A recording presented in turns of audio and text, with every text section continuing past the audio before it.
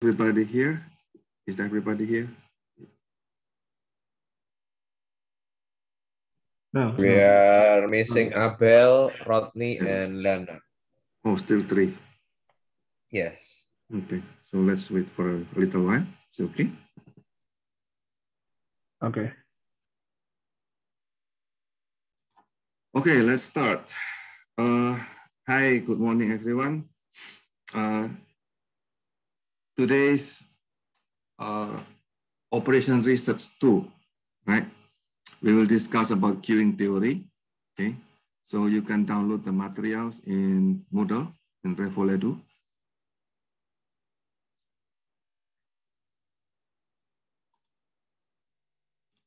Yeah. The first time I learned about queuing theory was about 30 years ago in Petra. At the time, you were still water.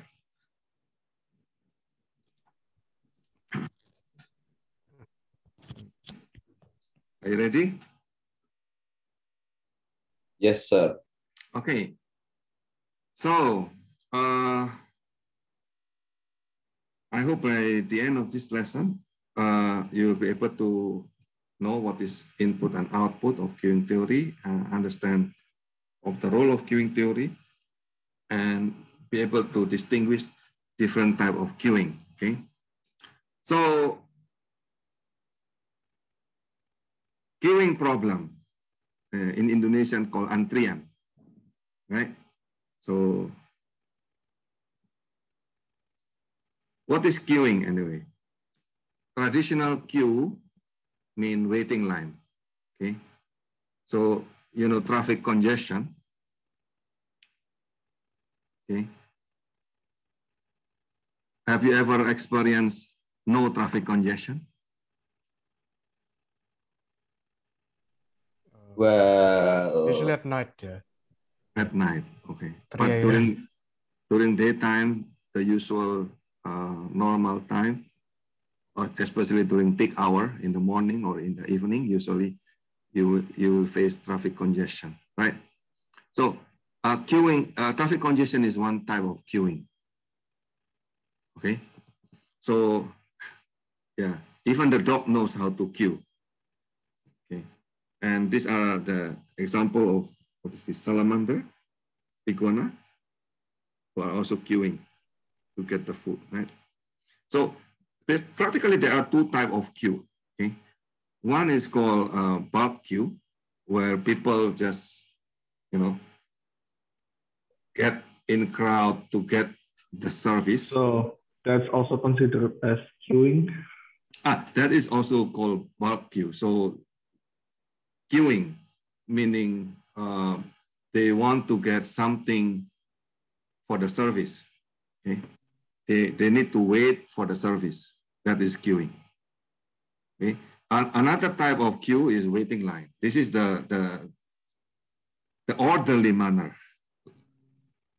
Okay, so but in Western nation, okay, especially what we call queuing is mostly waiting line. Okay? But in Indonesia, I think mostly queuing is bulk queue, isn't it? Huh. Yeah. Is that correct? Yeah. Yeah. yeah. All Not right. waiting line. So this is the different type of culture. Okay, the culture is make it different between bulk queue and waiting line, but both of them are still called queuing because they are still waiting for service. Okay. In fact, later on we can see, okay, as we progress with this lesson, you can see how we will solve a queuing problem, how we will eliminate and reduce, and eventually we talk about the future of queuing. Okay, and how we will use queuing theory for other practical application in other fields. Okay, so these are example of congestion in the ship pen. because the ship need to pass through a narrow gate. Did you see the effect here? I will draw the effect. Did you see the circular pattern? Can you see? Yes. Yes. So when you have a very narrow gate here, the pattern is kind of circular. Okay. Even this is a ship. Okay. And then you can also see the pattern that going out of the narrow gate, they start to have freedom. Okay. In the beginning, they are still flock here, you see. This is the high density pattern. And after that, we'll have a capacity. So when we said capacity is actually this part here in green. I will show you with different colors so that you will see. This is the one in capacity. Okay. Okay. Next, queuing is also in waiting line. Okay. And people try to enforce the queuing, sometimes using very strong enforcement. So this is the policeman using a stick to move the man back into the queue in India, in Bangalore. Okay. You see, they force the queue is not just by word, but even using stick. This is very interesting phenomena. Okay. And in transportation, okay, you can always see the traffic congestion. Okay. Here. This is in front of the campus in Ateneo, in Katipunan. And in the MRT station, you can see a lot of queuing to go inside the train. And in Singapore, they want to buy iPhone, right? And then they went to the airport to avoid queuing. And eventually they are captured by the police because they went inside the airport to buy iPhone. So just to avoid the queuing can lead to jail. This is also funny phenomenon. And what do you think about this? When the iPad 2 start to hit Japan, okay, so hundreds of queue.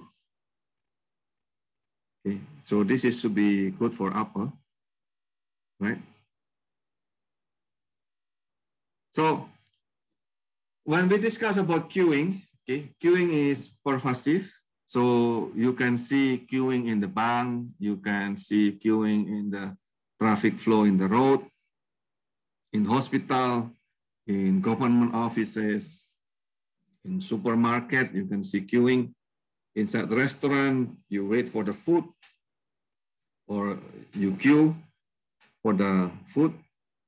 Inside immigration office, in gasoline station, in the airport. Okay, airplane is waiting to enter the airport, to enter the runway. Inside the parking lot, cars are queuing to enter the parking lot. Hey, music in the playlist is also queuing to be played.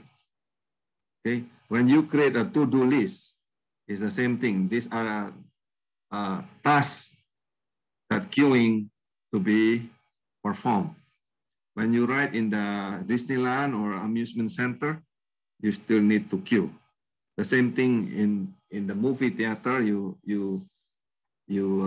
queue to get the ticket. I'm not sure in Petra. So how about enrollment? If you want to register for your course, do you still queue?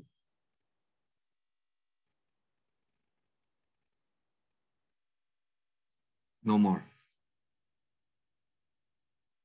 So document in offices, okay, they are queuing in stock to be signed by some bosses. The files also queuing to be put into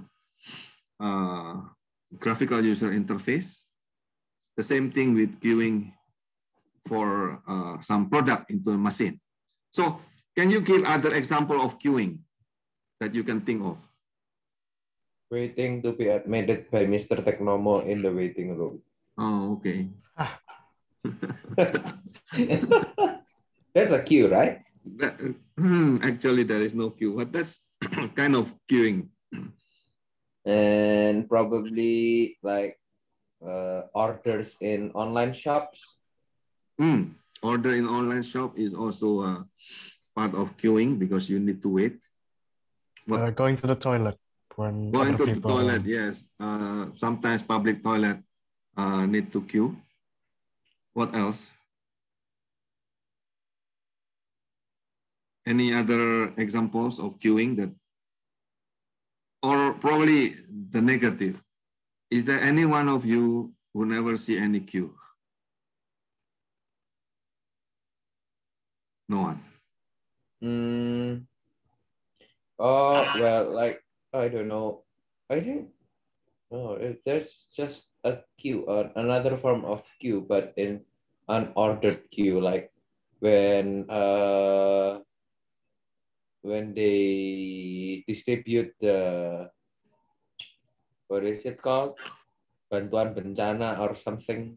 Okay, the donation, right? Yeah, donations, like Right. they always like fight with each other because they're Okay. afraid of not getting the donations. The same thing with nowadays people are queuing to get vaccination, right? For the COVID. Right. So what are the generic queuing problems? Okay. Number one is too many servers. Why this is a problem? Because too many servers mean cost, right? So say you create a supermarket or you own a supermarket. If you have too many servers, yes, it will give a rapid service, but some workers are idle, okay? And some equipment are underutilized. So you invest on something that is not really efficient. So efficiency is one queuing problem, okay? But another problem is too little server. So it will create long queue. Very impatient customer.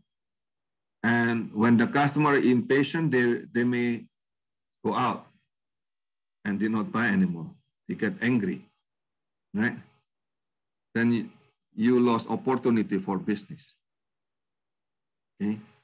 And if you have a shop floor for your machine and it is very congested, so again, a problem of inefficiency, okay? So the machine cannot work properly because of congestion. So basically, in queuing problem, you try to balance, you try to optimize, right? Not too many server, not too little server. What is the managerial judgment of balancing, okay, the number of server compared to the customers, okay? So this is the actual queuing problem. So if you look at the queuing problem as economic loss, okay, if the customer is waiting, okay, example, the airplane that waiting to land, okay, will consume a lot of fuel while waiting. Per minute, how many gallon of fuel will be wasted in the air just to wait for the runway, okay? The same thing with the food product. It may spoil if it takes too long to reach the customer, right? So as a business, you lost customers if they angry to your business because they queue too long, right? So queuing is actually very huge business, okay, all over the world. In fact, if you can optimize the queue in certain business, say in a restaurant, like Yoshinoya, for example, they try to optimize the queue, okay, of going from the customer to the server to the cook, right? And come back to the customer service. So they reduce the distance. Okay? Then eventually it will improve the efficiency of general, and it improve a lot of profit, okay, for the business. Now, give me at least 25 ideas. How many are you now? So that means, yeah, 6 person. So at least 5 ideas per person, right? So give me 25 ideas, okay? Why you do not want to queue? Right. We type or we just share like this? You just share like this. 25 is from all of us, right? Yeah, of course, from all of you. So each of you give me 5 reasons. Wasting time, right? Wasting time. Yeah. Hey, Abel.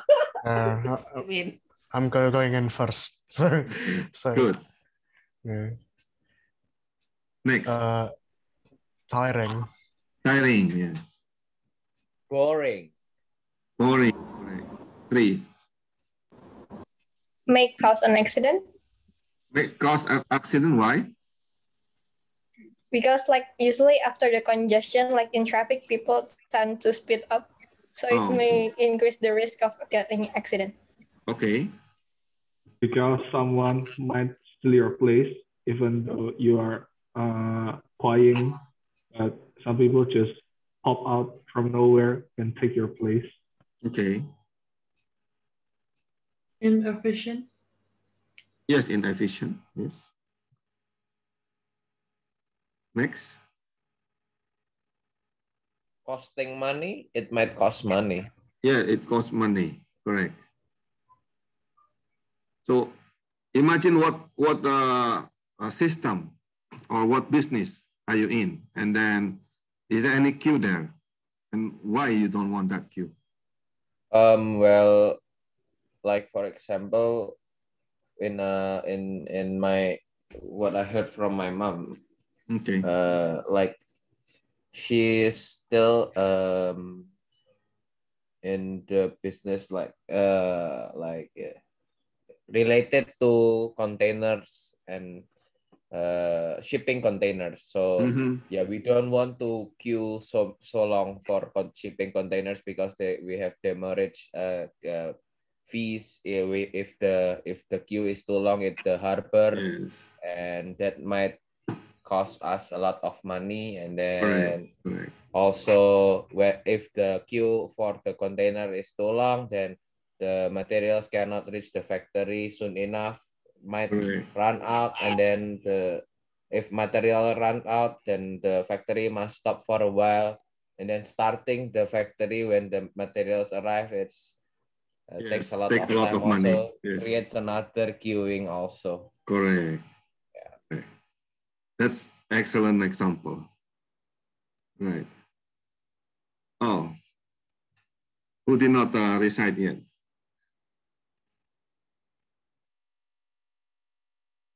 Any ideas why you don't want queuing? Give me an example of the business.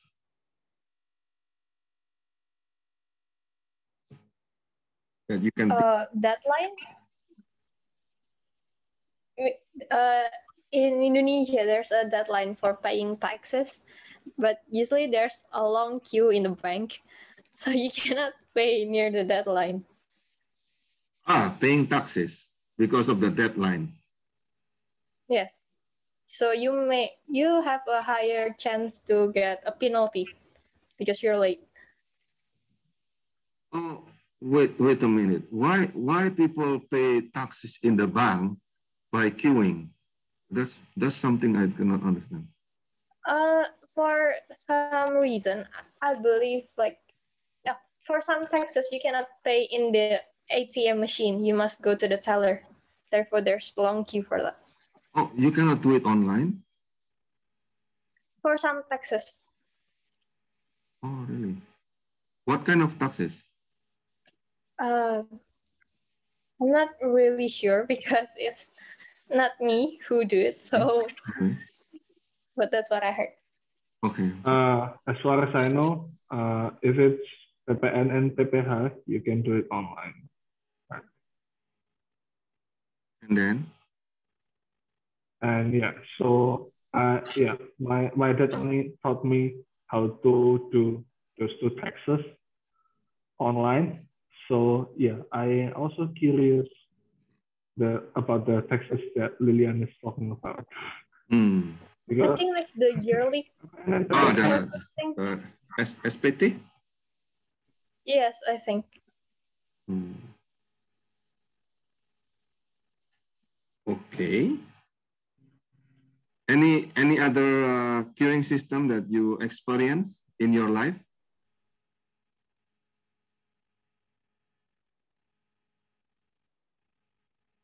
Something that you don't like?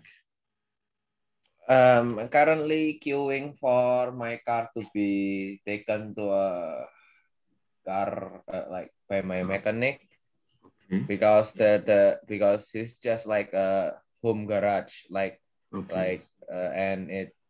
and he handles everything by himself. Right. Like I queued for I think almost a month now because Wow. he's very busy and many cars he handled many cars by his own. So Oh, yeah. that's interesting because why you keep using that service if the service is already very bad? Is there any Well, competitor or? no, it's like yeah, he can do it with like less expensive or cheaper, but Oh, the yeah, price is he's matter. quite good at what he's doing. Okay. Price and quality. Uh, what about it could be deadly if you want an organ transplant and you Ah, queue for the yes. organs. Correct. Correct. Correct. Okay, good. So you can start to see queuing is a problem. This is my point in the discussion, right? So and the cost of queuing can be deadly, as Abel mentioned, right? So sometimes queuing can be beneficial, and of course, learning queuing theory is also very beneficial. Okay, at least three things. Okay, one is why we learn queuing theory because we want to predict the queue length and the waiting time. And having queuing theory, we will be able to optimize the queue. Okay, by saying optimizing here, meaning we want to minimize the cost. Okay, so minimize the total cost. So we don't want to have too many servers and we don't want to lose customers. So we need to balance. Okay? And second reason why we want to learn queuing theory, okay? The benefit of queuing theory is to create efficient, cost-effective workflow. Okay? So again, you want to provide good service at the same time you want to reduce the opportunity cost and of course the cost of the server, which is probably the most expensive part. And learning queuing theory is also good to minimize the delay and congestion, okay, to improve the traffic flow. Okay. So can you think of at least 10 scenarios, okay? When the queuing is actually good, and identify for whom this is good. Okay, so each of you too.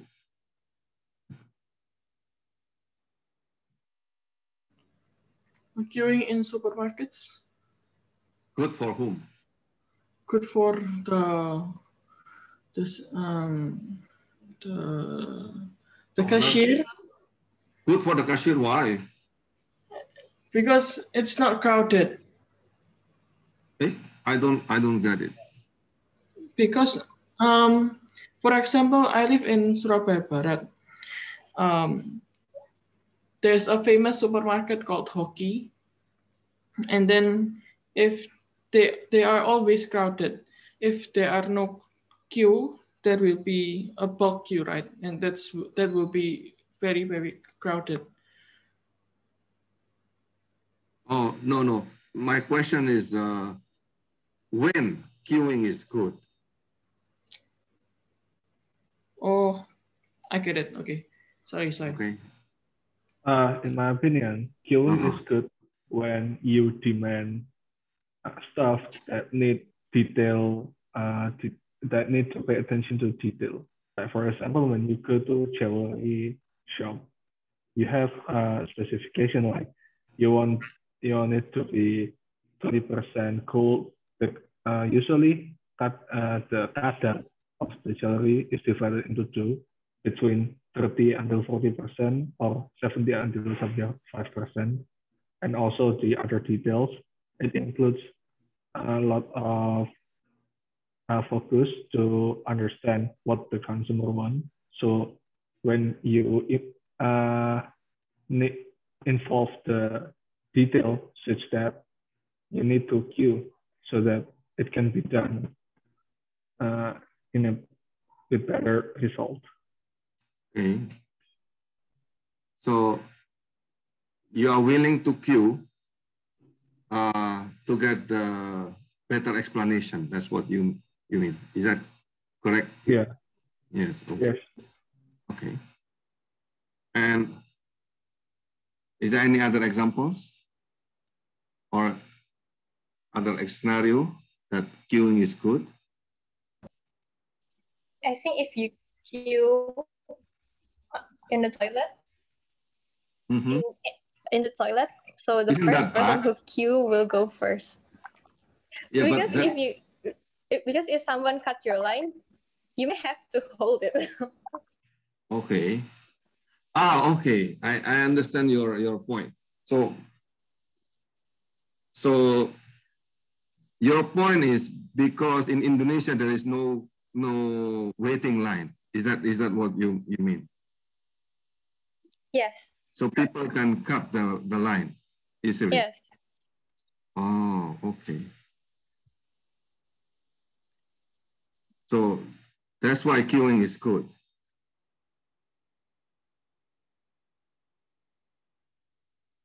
In this case, what you mean queuing is a waiting line, orderly. Because yes. Okay, right now the situation is bulk queue. Okay. I can't see how it would be good in any way. Okay, I started to understand what Michelle was talking a while ago. Okay, so the situation is right now in Indonesia, many bulk queue. And when you said there is a waiting line, that will be good. Yes. Okay. So what I mean by this question, when queuing is good, is there is a waiting line and this is not good. And question is when a waiting line is good. Okay, I give you an example so that you can see. This one is an example, a queuing, okay, that they want to buy iPad, right? So in this case, the queuing is good, not for the customer, but is good for the manufacturer or the company, which is Apple. Okay, because the long queue represents the high demand for the iPad. So if you have a restaurant and there are a long queue to enter your restaurant in waiting line, people will start to see that, oh, your restaurant is made probably have a good food. So the image of queuing create good things for your business. So I hope you understand the question here. So when queuing is good, can you identify?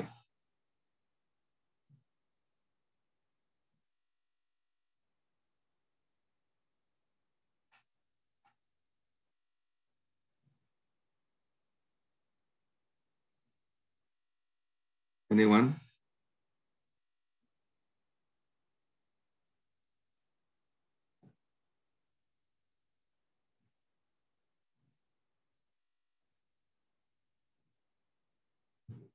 Nobody? Still cannot think of a good form of queuing. Beneficial queuing. What is beneficial queuing? What is beneficial queuing? Probably a queue is good where you're making a priority list, like a to-do list. That's a good queue, right? Good So that good for yourself and also good for the maybe a company that you're working for, because like when you have like a list of priorities, you can group which type of job that is highly urgent or very important, so that everything can run on schedule to avoid other unintended or unwanted queues. I think so. That's a queue. Like there is a queue which is at the to-do list to avoid queues like in the warehouse, queues in the something. So like I can start to generalize this discussion that queuing is good if we can put it into order. That's what you mean, right? So in the beginning, there is kind of bulk queue that things are disorder.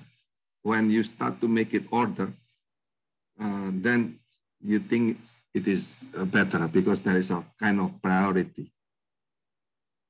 Is that so? I think so. I think so.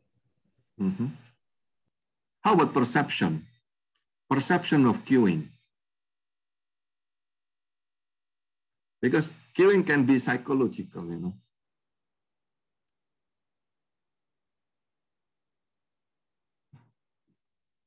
So when you say queuing, is that something good or bad? I think it's good when there's too many demands. So when there are too many demands, you think that it is good? Because, yeah, like Nyoto said, it's good to put in order. That's one thing. Yeah. Right? But when there are many demands, that means the perception is, oh, probably this is good, right?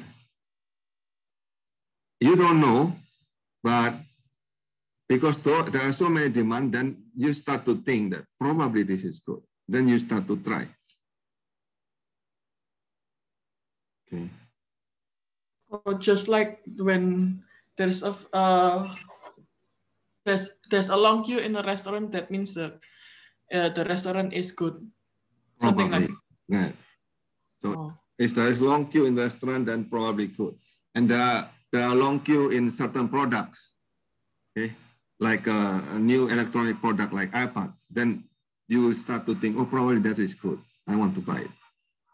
Or there are a lot of people talking about certain fashion or certain games.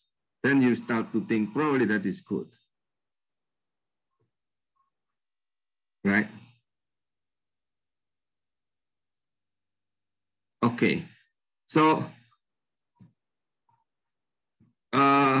in this lesson, this is just a beginning. So we will discuss later on about management of queuing system. Okay.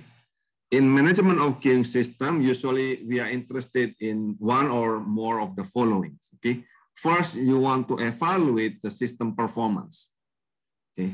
Second, you want to predict, okay, what will be the future system performance. And then the third one, you want to compare, okay, the performance of different alternative queuing system. So you will have some proposed system, then you will have the current existing condition. Then you compare between the two. Okay, so this is always the case. So mostly you will say, if I do nothing to the existing system, this is the costing, okay, and this is the benefit. If I propose something, okay, and this is the new costing and this is the new benefit, then you compare. Okay, so in doing queuing management, that is the one that you need to do, making comparison. Okay, so the following are example of queuing problems. Okay, so for example, you want to ask how many additional server. Okay, now you have, say, you own a supermarket. Okay, now the question is, how many additional servers should I employ to reduce the proportion of customers who wait longer than 1 minute to less than 10%. Another example in priority queue, for example, if we want to introduce priority for the first class customer, what will be the effect to the waiting time? Okay, so say you have a doctor or hospital, okay, or a factory. Okay, now how much should the waiting room be enlarged to reduce the proportion of customer turn away to less than 1 in 10? These are example of common queuing problem. How much is the improvement in service can be accomplished if, okay, the length of service time is shortened from 5 minutes to 3 minutes. Okay, reduction of just 2 minutes. What is the actual improvement in service? You need to know that queuing is non-linear problem. Okay, so when you reduce just a small amount of service time, okay, the effect is not just linear, can be non-linear and triple, double, and so on.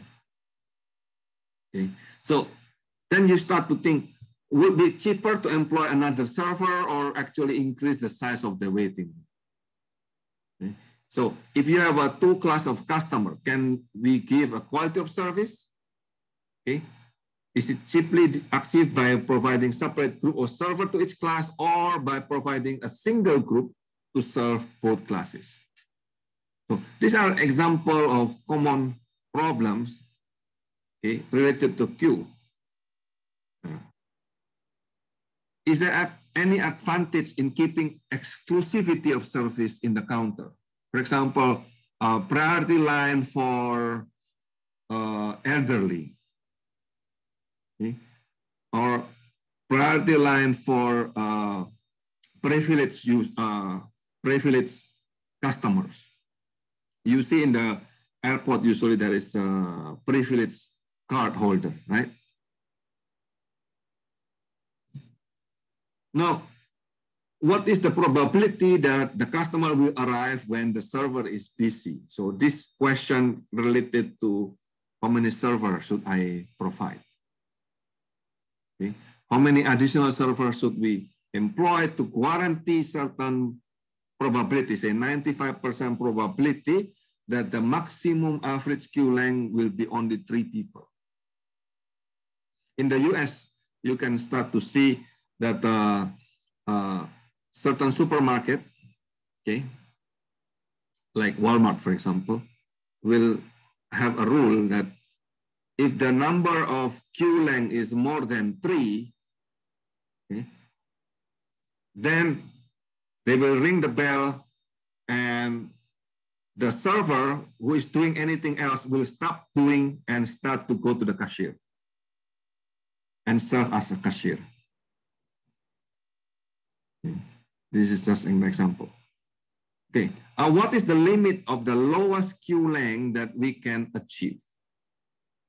Say, if you have a parking space, how many parking space should you provide to make sure that arriving customer will find parking 99% of the time? Okay. And what is the mean length of time for the customer to wait at the counter for the service? Okay. What is the average of total amount of time the customer spend in the store? Usually, this is related to the business, meaning that the more time the customer spend in your store, the higher probability that they will buy. Say, if you have a taxi stand, okay, so what is the distribution of the number of customers waiting for the taxis? Okay, what is the probability that there are taxis waiting for the customers and so on? So these are, again, example of queuing problems. Now, to solve all those problems, okay, of course, you need to measure the performance. Okay, getting the performance meaning you get the numerical values. Okay, and to get that numerical values, you have at least 4 ways. 4 ways of doing. Number 1 is direct observation. Okay, we will learn that in the next slide in the basic queuing theory. We will use direct observation and then we calculate the system statistic. Okay. After that, we can also measure the queuing based on queuing theory. Okay. I will not discuss the derivation of queuing theory in this class. Okay. So if you want to learn the derivation of the queuing theory, read the book. Okay, there are reference books there that you can read. How this formula was derived to get that formula, which is based on Markov chain anyway. Okay, so the third method is to use simulation. Again, simulation we will not discuss in this class. Probably in the next semester you can ask for another class because simulation is very big. Okay, but I will discuss a queuing rule of thumb. This is a kind of trick that you can calculate the queue very easily. Okay, this is just a rule of thumb that you can measure. Just use calculator without computer. Okay, so if you look at the queuing system, okay, system must have input and output, right? So the queuing system have 2 input. One is the customer, the second is the services. Okay, and the output is the measurement, the performance measurement. Okay, so we call this measurement of effectiveness, MOE, or operating characteristic. Okay. Now, the 2 input are the customers and service. If you think about this, the customer represents the demand. Okay. The service represents the supply. So if you think about that, that customer represents demand, service represents supply, then you start to think that queuing system is not just merely queuing system. You can start to generalize. Okay? Any system can be taught as a queuing system. Okay? So economy, the whole economy is based on demand and supply. So then you can start to see this is economy as a queuing system.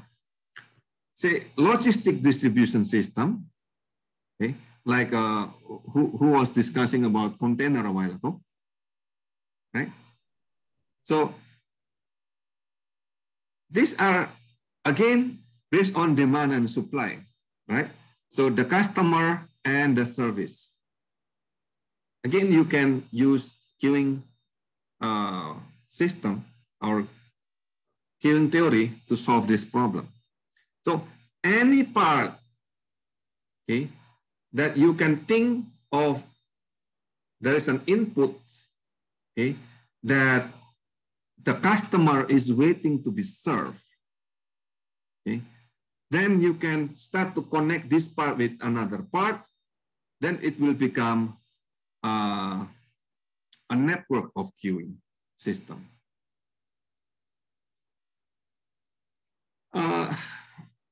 Long time ago, I created a queuing tutorial. I'm not sure it's still working.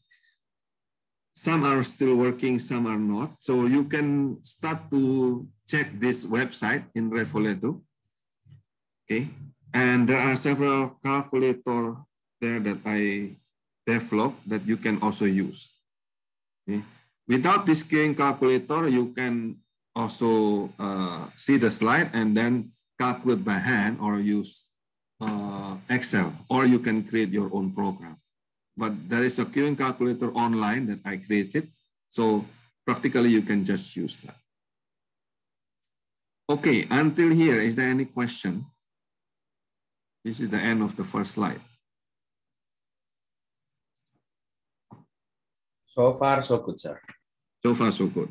So what did you learn? Give me feedback. Queuing, like ordered or unordered, is just a difference between a bulk queue or what is it called? Waiting line. Waiting line.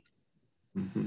And as long as you have input from customers, then you can make it as a queuing system.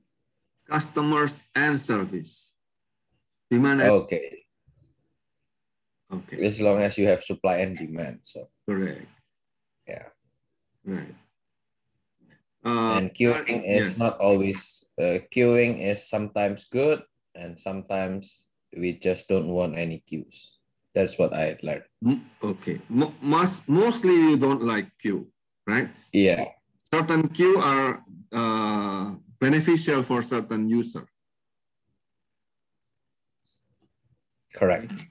So, for example, queuing in restaurant, okay, the owner of the restaurant probably think it's good because it creates some kind of perception of fame, right? But at the same time, it's not good for the customer. Okay.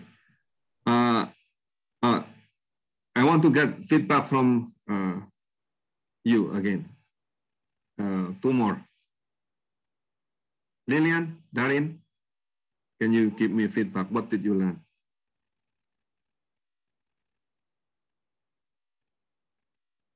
The same like Nyoto, like there's a good and bad. Like there's a good and there's a bad queue. Okay. So what is queuing in your thinking?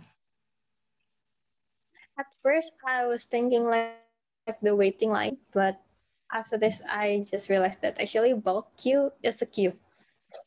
You start to think that. Yes. Right, because bulk queue is also demand and supply, right? Mm-hmm. Mm-hmm. Okay. Darin. Yeah, learn how to calculate something. What did you calculate? There's no calculation here. Yeah, little. Huh? What calculate about the time maybe, and yeah, we have to make it as efficient as possible. Like if the demand is big, yeah, we have to supply more. But if the demand is low, yeah, supply less, like that. Okay. Yeah, about the service, yeah, about that, I think. Darren, this is your lecturer asking you. Please respond it seriously, okay? I respond, Eugene. Okay, Eugene, you have some opinion, please. Maybe Eugene want to think. Eugene, you have some feedback, please. Okay, sir. Then yeah, this is what's on my mind. So when you tell me that we're gonna learn about queuing theory, I actually really interested because I've been several times got a problem with this question, like how to solve inefficiency in queuing, such as in Right. supermarket and stuff. And yeah, I think I will find the method to solve it here. Right. Good. So Because yeah, for it sounds simple, but I think it's important, and yeah, I haven't been able to answer it okay. So until now, and I I hope hope by this 12th lesson you will be able to answer that. Okay. Okay. And the end of 12th lesson, you will start to see something different. That, oh, I'm able to solve it. And then when you finish this 12th lesson, what I will give you is frustration. Excuse me? Excuse me, my frustration, right? So once you know something and the society does not behave like what you know, you will feel frustrated because, come on, this is so easy, you can solve it, but nobody wants it. Then you start to feel frustration, just like me. Traffic congestion can be solved. We know the solution. We have the model, okay? We know how to solve it, but we don't know how to convince people that we know. So you're saying we can actually clear our congestions in Jakarta? Sure. Right? Okay. They don't want it.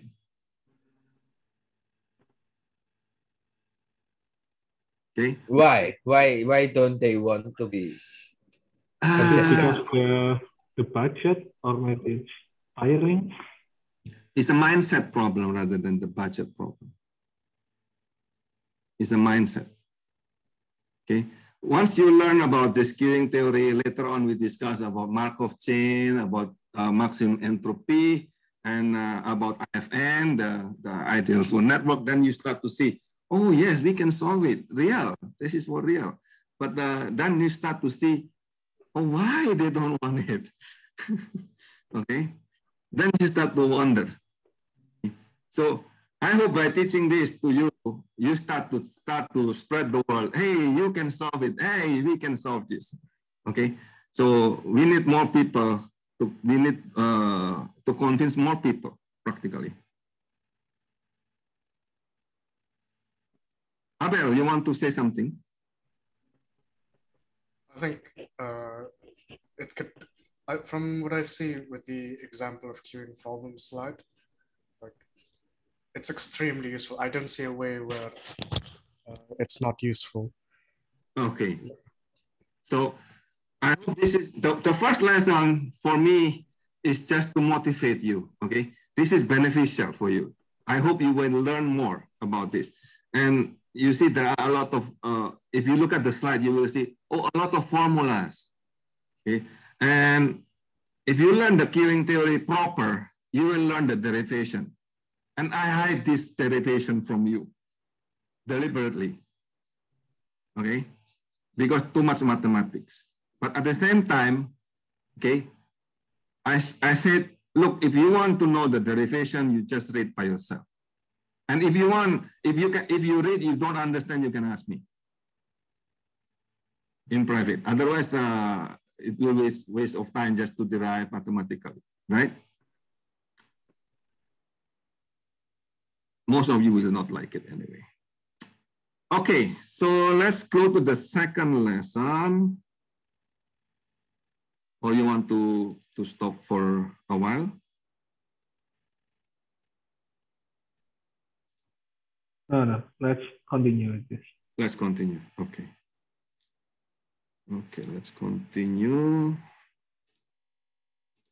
The second lesson is basic queuing theory. Can you see it? Yes, sir. Okay, so this is like 60 slides. So in here, we will discuss about the elements of queuing, okay? And then how we will discuss data collection in queuing, okay? So these are the overview of what we will learn. So of course, I will define what is queuing and queuing theory, arrival distribution, okay, service time distribution. We discuss about candle notation, measurement of effectiveness and steady state, and fundamental queuing formula and queuing rule of thumb. Okay. So I hope by the end of this slide, you will know what is the input and output of queuing theory, and you understand the element of queuing theory, and you know how to state the fundamental queuing formula or little formula. Okay, this is the same as earlier. To get the numerical value of performance, okay, measure of the performance, you can have a different type of technique. Okay, and in here we'll discuss about direct observation. Right, so now let's look at the detail, okay? In the input, there are customer and service, right? The demand and supply. So the customer is basically, we want to know about two parts, okay? One is the arrival process, how the customer arrive in the queuing system. Okay, so in this case, you want to know the arrival rate and the pattern, the distribution of the arrival. Okay. Second is, what is the population of the customer? Are they finite or infinite? Okay. Second part is the service, the supply part. Okay. What is again the service process? What is the service rate? What is the distribution pattern of the service rate? And then the facility configuration, is that parallel, serial, or a single server? Okay. What is the waiting capacity? And what is the service discipline? Is that first in, first out, or last in, first out, and so on? Okay, so let's discuss that one by one. Okay, again, we discussed in the previous slide that queuing can be generalized, okay, as long as you can think in terms of demand and supply. Okay, so again, in the restaurant, there is a kind of network. Okay, say the order is one node. Okay, and then from the order, they will put into the cook. Okay, so and then go to the service, customer service, okay, and then go to the cashier. Okay, when the customer eat finish, then the server will start to clean. Okay, and there is also some node to purchase the material, for example, the ingredient, the raw ingredient, so that they can cook again. So all of these nodes, okay, are a queuing system that you can start to connect into a queuing network. Now, when we say customers, okay, you think in terms of users. Okay, so you define customer as an entity. The entity can be people, can be job, can be vehicles, can be whatever. Okay, entity that's seeking service. Okay, think about customer as entity that's seeking service. And think about server as anyone or anything that provides service. Okay, so when we say demand and supply, one is seeking service, the other one is providing service. Then you can start to see we can use queuing for anything. Say government, right? They provide service. What is the service of government? Anyone? Highway. I mean, public health care, stuff like that. Okay, so for example, you go to government office, say city government. Why you go to city government office? What for? To register, to get KTP, Okay, to get your national ID, to get passport. license, right? To get your business license. So those are services of the government, isn't it? The licensing, right? And you as the customer are seeking that service, correct? So Yes. yes. So the government provide highway, okay? Yes, but when you go to the thing in terms of queuing, okay? So queuing means the system that you seek for service and the server is the one that provides service. If the government provide highway, what is this service? Say a tollway. Is that who is the customer in this case?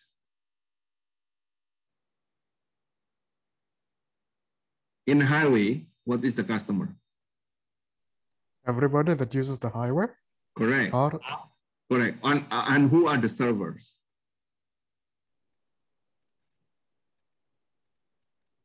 Say you in the road, okay, not a highway. In the road, who are the server? The road? The road itself, the lane width, the road width is the server. Can you? Yes. Okay, the server is not always human. Oh, okay. Okay, now you start to see. Okay. Okay.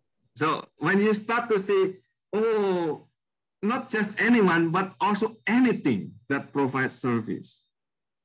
Okay, server is not always human. The same thing, customer is not always human, okay? Can you start to see? Okay, so I give you an example. You go to a party, okay? In the party, there is a free food, right? So you get the food from the table, right? And you can eat all you can, right? And there is a queue to get the food. What is the service? Who are the customer and who are the server? It's you are the customer and you are serving yourself. No. You are the customer, correct, but you are not serving yourself. The food? No, the food is the service. The server is the all you can eat system. Yes. No, the server is the table, the side of the table. Can you see that?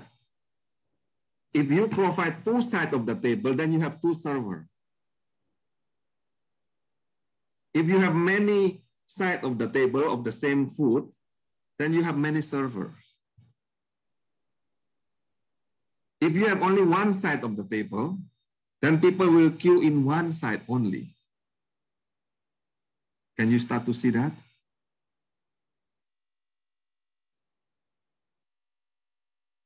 So identify the server is also important, you know. Without identifying the server, you will not know. Then you will think, oh, I'm the one who served. In fact, you are not the one who served. It's the table. Okay? The one that providing the service.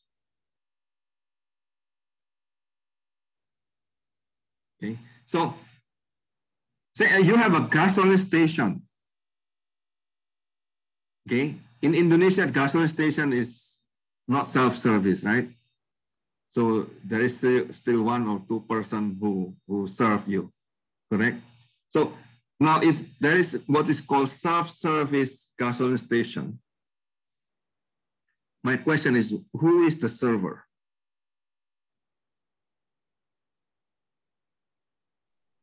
The gas thing, the one that Yes, the gas, whatever that's called. Right. So for each unit of the gas station, that is the one that provides the service, right? So yes, you are the one who do all the things, okay? But at the same time, it's the facility matters. Now, another question for you.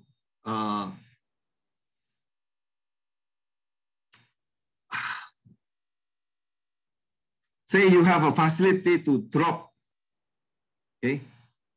To drop your children, okay? To drop a children in the school. And then say the car will stop in the school, drop the children, and then go. So the customer is clear, right? The car who want to drop the children. And what is the service? To drop the children. Now, the question is, who is the server in this case? The dropping off place? Correct. The dropping off place. Okay? So the length of the dropping off place is the server. Okay? By providing longer, you will create more server. Okay? Longer dropping off lane will provide more server. Okay? Identifying the server is very important. Okay. So now let's go to the detail of traditional queuing system. Okay. What customer do in a queuing system? First, customer arrive, right? The customer arrive. So in this case, you have certain distribution of arrival and the rate of arrival. Next, the customer is waiting in a waiting line to be served. So when they arrive, okay, they are waiting. So, well, they are waiting if the server is not idle. If the server is idle, of course, there is no waiting, correct? Next, the third step is after they wait, okay, the customer is being served, okay? And then the last part is, of course, the customer exit from the system or go to the next stage of the queuing system. Okay. Now, the bulky part, okay, of the queuing system that the customer feel is actually on the waiting, but the actual transfer of information, transfer of service is actually when the customer is being served. This is the third part, okay? In here, the customer transfer the information to the server. For example, oh, I want to place an order, okay? This is the item that I want to purchase. Oh, this is my ID, right? This is the customer transfer the information from the customer to the server. This is the first step. Second step, the server will input the customer data, probably by scanning, by typing, okay, any method. See? The third is the server will start to do the order processing. Okay, say preparing the items, say the cashier will get the money, okay, or do some order processing. And then the last step is to transfer the material or the information from the server to the customer. So giving the receipt, the change, okay, the food or the document. Can you see that? So what is the most important part here that I want to highlight is the word information and material. Okay? You need to be able to distinguish between material and information. Okay? Why? Because information can be transferred before they enter the queuing system. The information, okay, can be transferred without actually server inputting that customer data. For example, they do it online, right? So the only transfer that need, okay, is actually transfer of material, not transfer of information. Can you see that?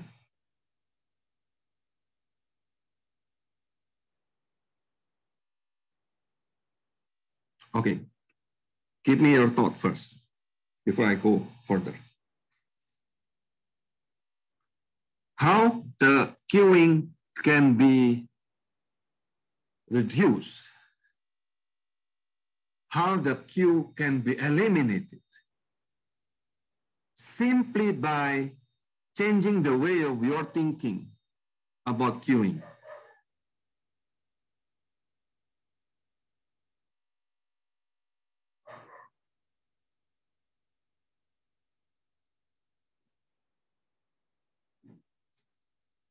Give me an example of queue.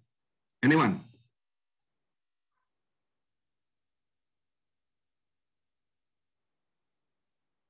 Hello, are you still there? Making passport. Making passport. My question to you, passport is information or material? Material. Again, passport is information or material? Material. Information.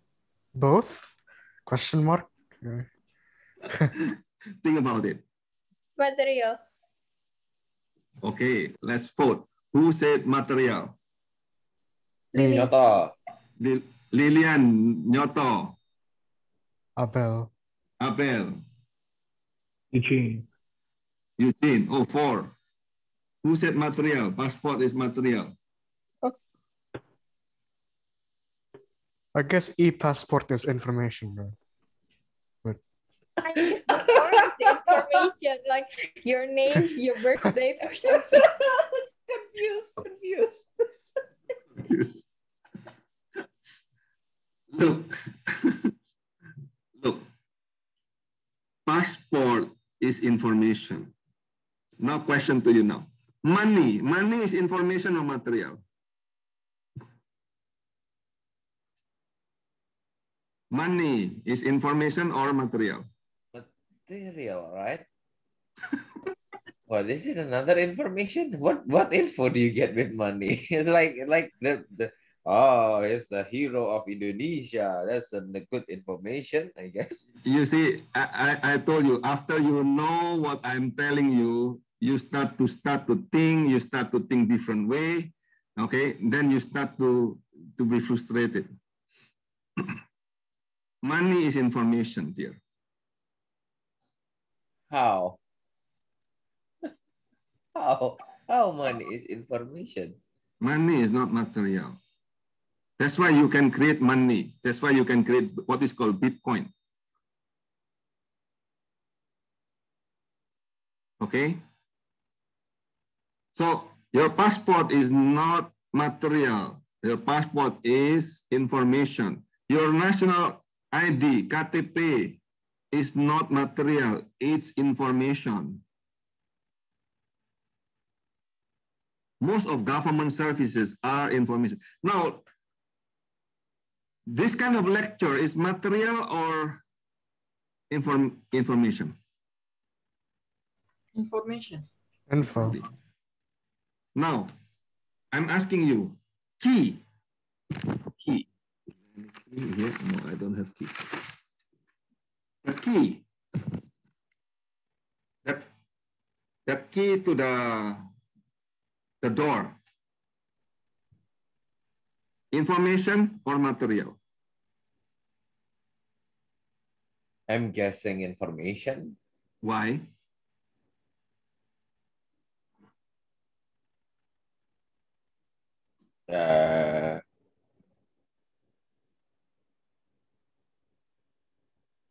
Why key is information?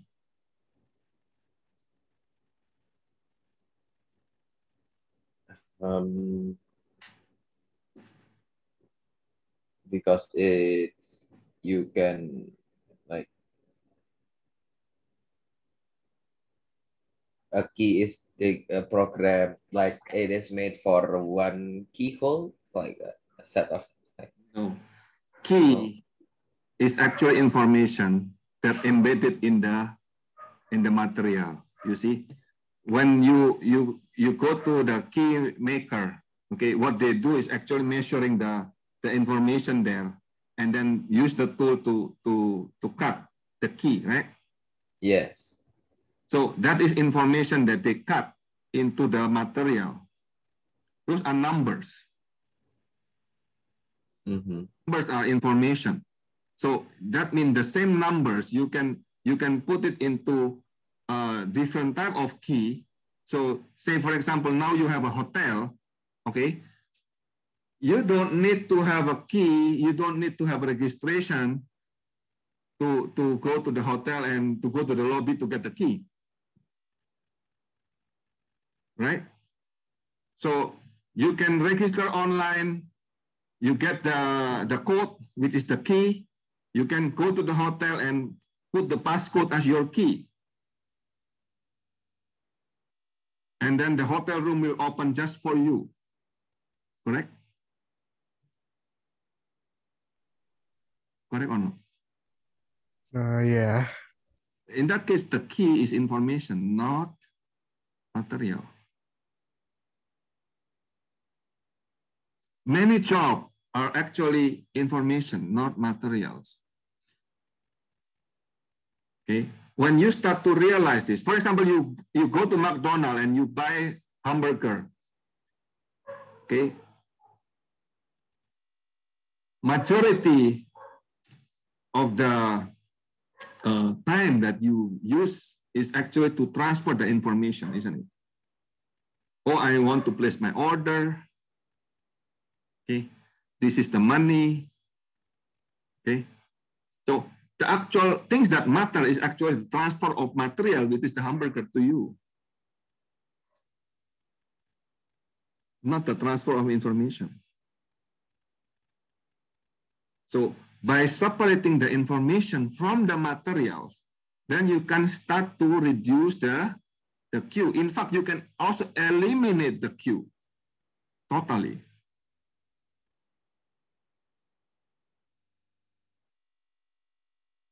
So many government jobs that create traffic congestion is actually useless, is inefficient, because they are actually giving information, not material, isn't it?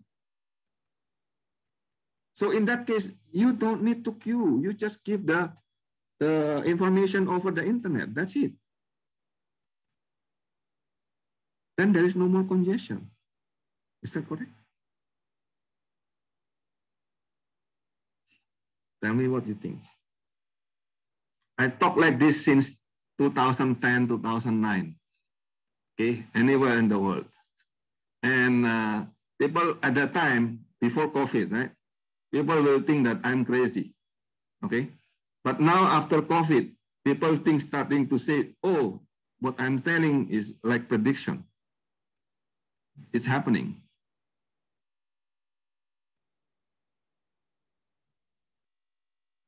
See? People start to see that, oh, work from home is okay. Teaching from home online is fine. Okay. At that time, people laugh. Because I said, look, is this information or material? If this is information, you don't need to come. Okay. If it is material, yes. is essential.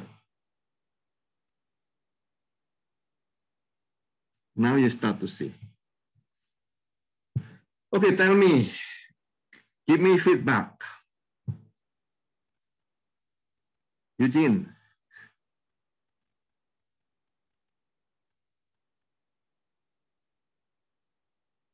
Well, yeah, looks like this will change my perception about material and information.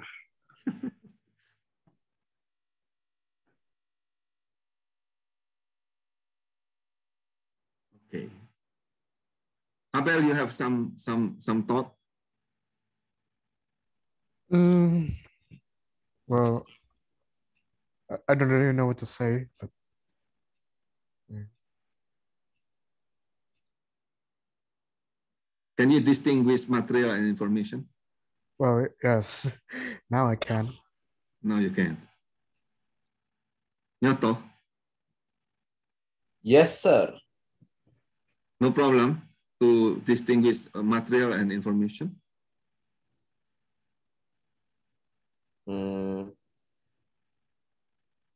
Think so. Okay. Think so. So Lillian, what do you think about queuing? Something that can be reduced. Now you start to see? Yes. How? From the, like, you divide the information and the material. So, I mean, like, if it's information, then I believe there will be some other alternative beside the queuing system. Correct. But in material, I guess you must do it hand in hand, I guess, like Correct. in person. Correct. Now you can start to see, hey, I can solve the queuing problem, isn't it? No, it's still gonna be a challenge. Okay, it is challenging, but at the same time, now you start to see there is a hope, right? Yes, there is a hope. Okay. Darin, you want to say something? I don't think so, sir. Okay. Eileen? Yeah, it's good for now. I think we need to learn more. Okay, so let's continue. Okay, so what is queuing theory anyway? Right? So queuing theory was started in 1917 by Erlang for a telephone system, okay, in Scandinavia. So this is a body of knowledge dealing with waiting line. Okay, so then it started to create a mathematical model for the system to provide the service to customer who arrive randomly, okay, and also service time is also random. Okay. Now, this is an example of queuing model. So the first part there is, okay, the customer arrives here, and then there's a waiting line, okay? And then there is a customer who is being served here by the server. After that, the customer leaves. So this is a single server queuing model, okay? Another is multi-server. Another queuing model is a multi-server. So this is, I will call this A, and I will call this B. Okay. So my question to you, which one is better performance, A or B? And tell me why. Opinion. What is your opinion? Which one is better? In here, in A, customer arrive, and then there is only one waiting line. Okay? The waiting line can be very long, like this. Okay? And then the customer will be served okay, to the parallel server here. In B, okay, there are many waiting lines, one for each server. Okay, so which one has better performance, A or B? B? Why? In terms of so the waiting line wouldn't be like it's divided. yeah, the waiting line is divided, so the waiting line is shorter. Yes. Yeah, in terms of the waiting length, it's shorter. But I guess when the length of the waiting line is shorter, then customers would be like, oh, okay, like the queue is not very long after all. But it's not actually better performance, right? It's not actually better performance in terms of queuing time. In terms of the delay, okay, A is probably better.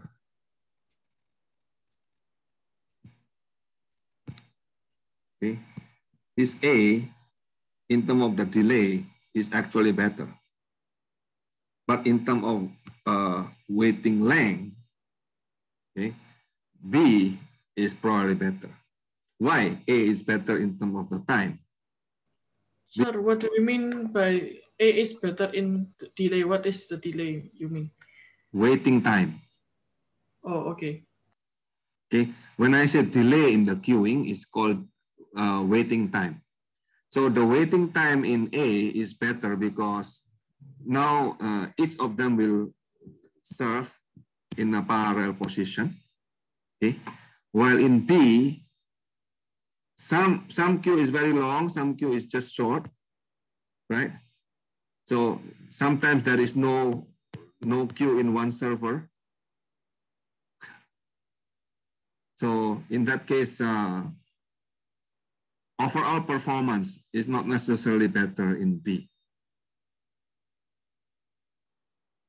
Okay, but again, this is just in terms of three server. If you have a 20 or 30 server, parallel server like this, not necessarily A or B, because the distance in A, walking distance from the line to the server is also matter, you know, right? So you need to do a simulation if you want to compute this. Now, later on, when we discuss about queuing theory, okay, so this A is called MMS. Okay. Markovian many server. This B is called MM1.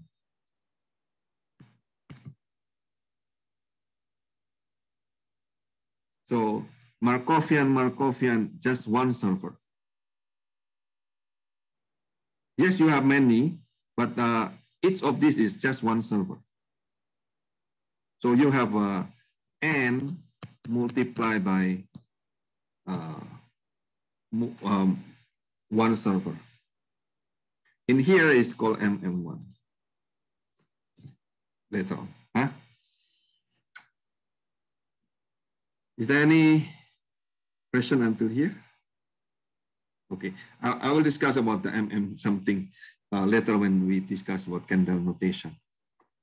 So, yeah, so Kendall notation in 1953, Kendall is a British scientist, suggested a notation that probably will be helpful to classify a wide variety of different waiting lines. Okay, so he suggested three letters, A, B, K.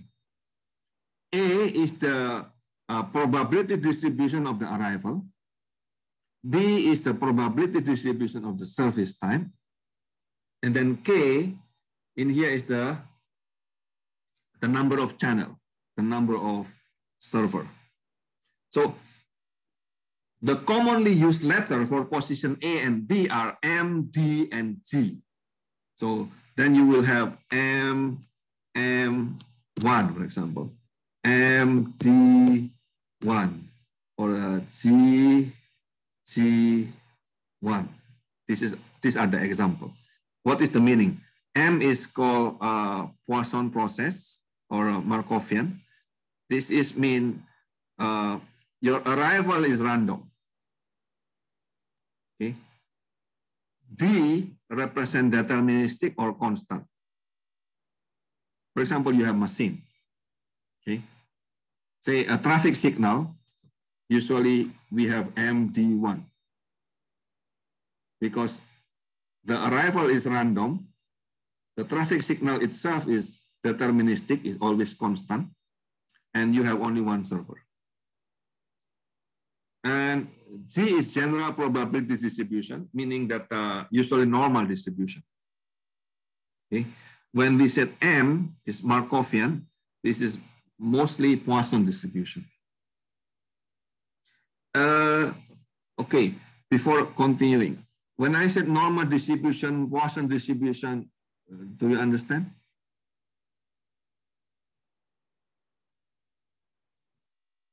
Hello, did you take a statistic? Engineering statistics? Yeah, we did. You did. Yeah.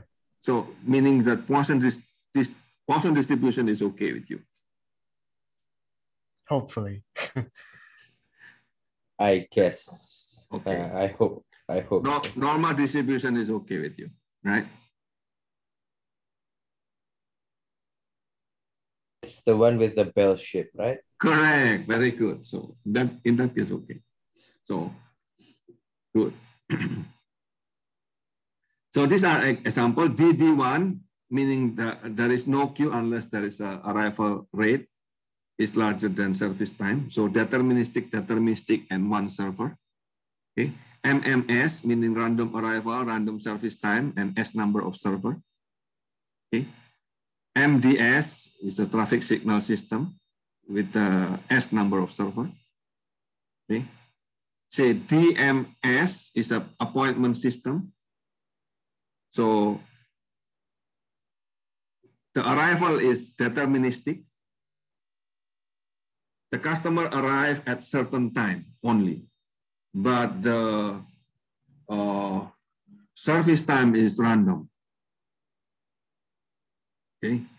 MG1, this is an example of random arrival, and then service time is general service time with mean and variance.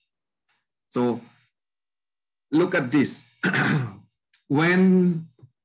How I will know this is random or not, right? So when the mean is equal to variance, then it is random. Or when the mean is close to variance. In this case, the coefficient variation is 1. Okay. But when the variance is close to 0, or the coefficient variation is 0, then it is deterministic.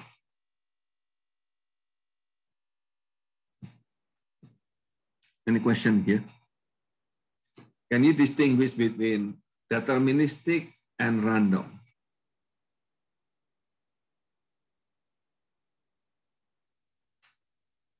Random means you don't know when will arrive, right? Deterministic means constant. Okay. General distribution means you know the mean and the variance. As simple as that. Okay. So if you know the mean and the variance, then you need to use a general distribution. If you don't know the variance and you know only the mean, then you start to think in terms of arrival rate or service rate in Poisson distribution. Okay.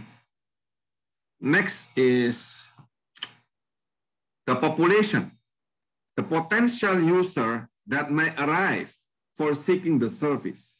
What is their size? Are they infinite or finite? Okay. Say your customer are the machine. in the factory, right?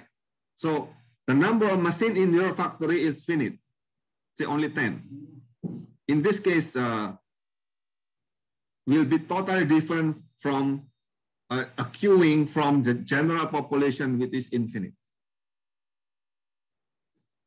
Okay, so in that case, the way we compute, okay, the formula will be different.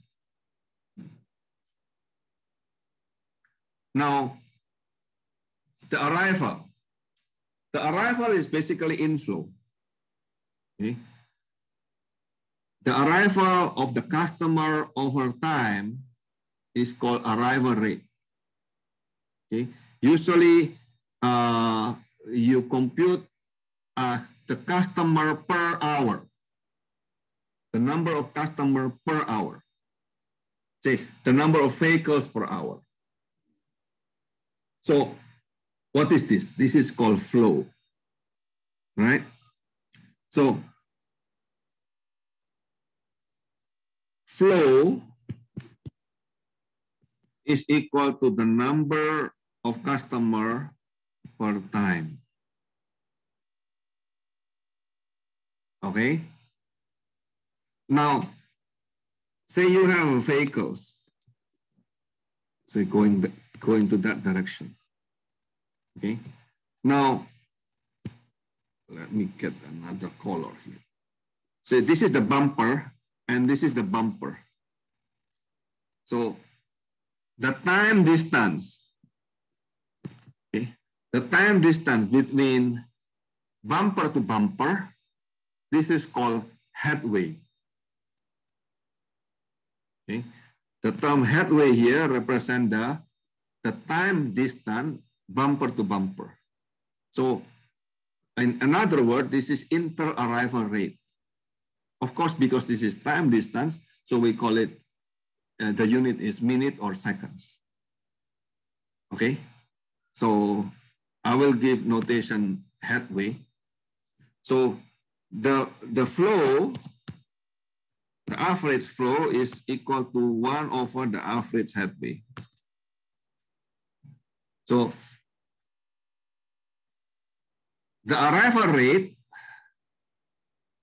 okay, is the total number of customers arriving in n unit of time divided by n unit of time. The headway is just the reciprocal of the flow on average. So the customer represent the demand, represent the flow. Okay. You can also think customer in terms of customer arrival distribution. Okay. So now the three of them are actually the same thing.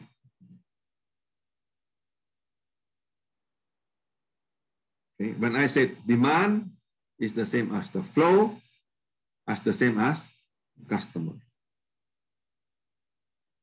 When I said headway, that means 1 over the flow.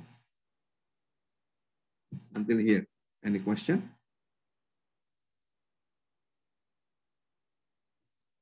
Tell me what you just learned.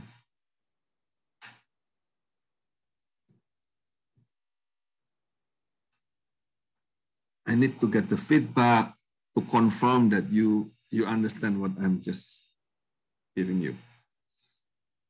Oh, Lillian. Yes. So what is flow? Flow is the arrival. Wait, the demand. Yeah, okay, the flow is the demand, the customers per time. Okay? Yes, arrival rate. Good. Eugene, what is headway?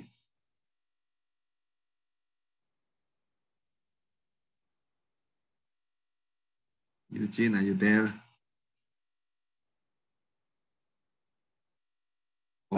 Yes, sir. So what is headway?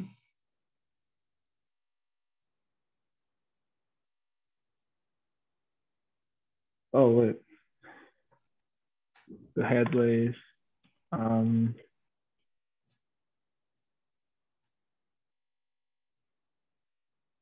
What?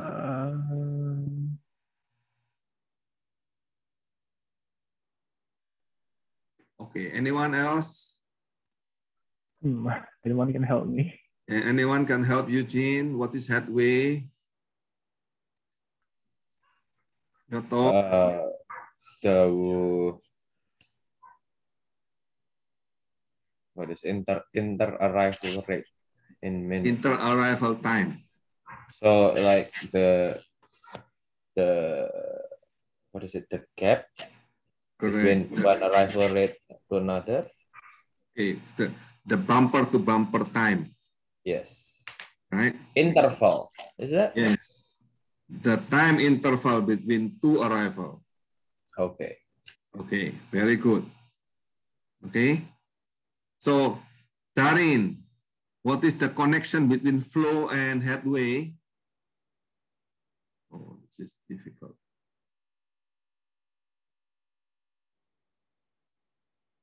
Can anyone solve what is the connection? What is the relationship between flow rate and headway?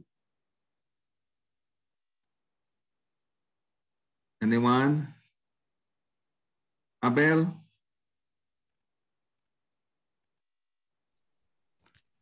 I'm sorry, I was at the toilet. What was the question?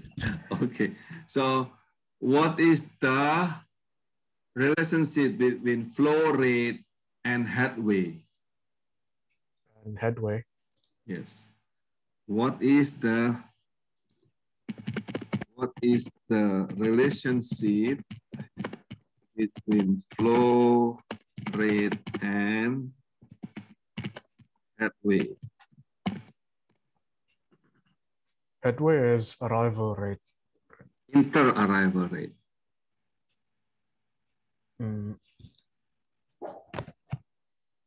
I just mentioned. Flow rate is N divided by time. The flow rate is the customer divided by the time interval.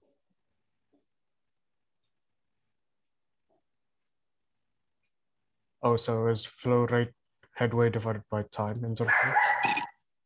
No, it's the other way around. It's the other way around. Okay.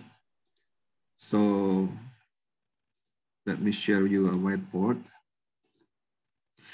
Okay. The flow rate is equal to the number of customer divided by the time. Okay. So when we said flow rate average is of course the sum of the flow I, the flow. Okay.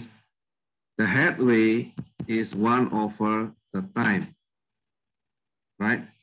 So then you have the headway average is equal to 1 over the flow average. So this is the relationship between headway and flow rate. Okay.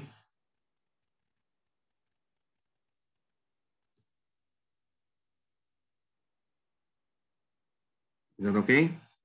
So things like this, if come out in the exam, you know how to answer, right?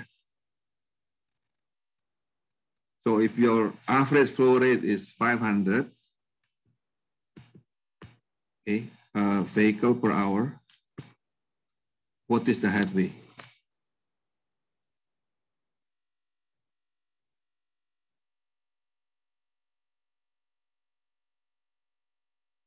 If the average flow rate is 600, okay, let me make it clear.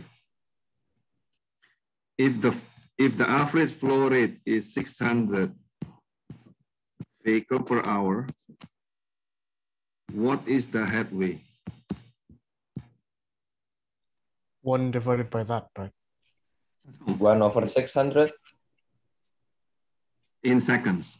What is the headway in seconds? 6 seconds. 6 seconds. Lillian, very good. How do you get that 6 seconds? Can you share? 1 divided by 600 times 3,600. Very good. Excellent, Lillian. Okay. So, Yay. yeah. Well done, Lillian. Well done. Yes. Well done, Lillian. Okay. Okay. So, easy, right? Okay. Yeah. So, flow. Okay. Come back. This one. Share screen. Okay. The headway is just 1/1 the flow. If the rate, okay, the headway, average headway is equal to 1/, the average flow. Okay. So you remember that. I'm not putting in the slide, but if you don't attend, you will not know. Okay, so practice now. The data collected for queuing study indicate 2,400 customers arrived during 200 hours. What is the arrival rate? 12 customers per hour. Is that so? How do you get that? Oh, wait. N divided by 2, right? Correct. So 2,400 divided by 200. Yes, just 12, right? 12 customers per hour, okay? Very easy. So, Darin, no problem with computation?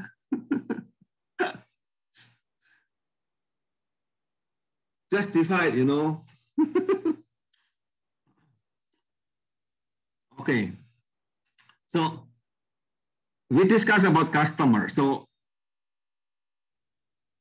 try to identify in your queuing system, try to identify who are the customer in your system. Is that a truck, service, a ship? Is it the buyer, the client, the members? Is it good machines or the calls, the number of bits? Okay. Try to think in the customer identification in terms of their characteristic. Okay. When you think of customer, you think about, are they required to join your service? How compulsory is your service? Do you have competitor? Okay. Are they in the same type, for example, belong to the identical distribution? And what is their demand? Are the demand stationary or fluctuated over time? So the characteristic of customers is very important because based on this characteristic, you will design your queuing system. Okay, I give you an example. So if they are required to join your service, okay, it's compulsory, right? Then practically you don't have competitor, right? So then even if you give very bad service because it is required, then it is okay. Okay? They may complain, but they will not go away. Okay.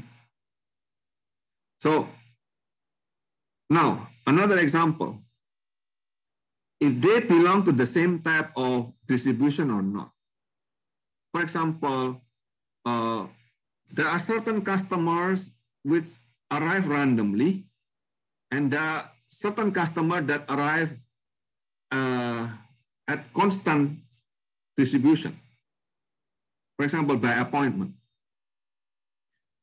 These are different type of customers. Okay. So in using candle notation, you will have a, in using candle notation, right? So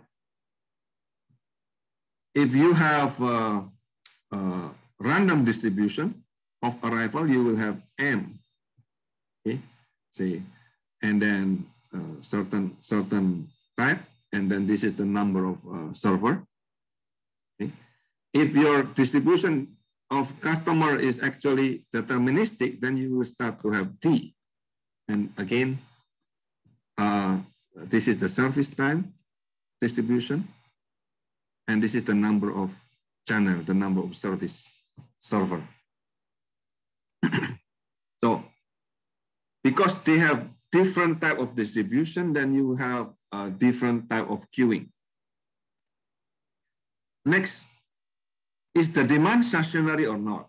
For example, in the morning, we'll have certain rate. In the afternoon, we'll have different rate. Okay? Then you need to design two type of queuing system rather than just one.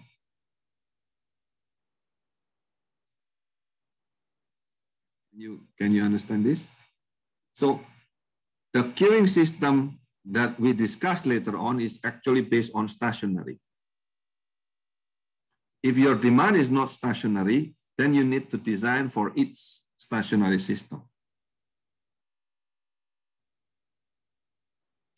And what is the behavior of the customer? Okay. Are they often to argue and chat with the server? Are they angry if waiting too long? Okay.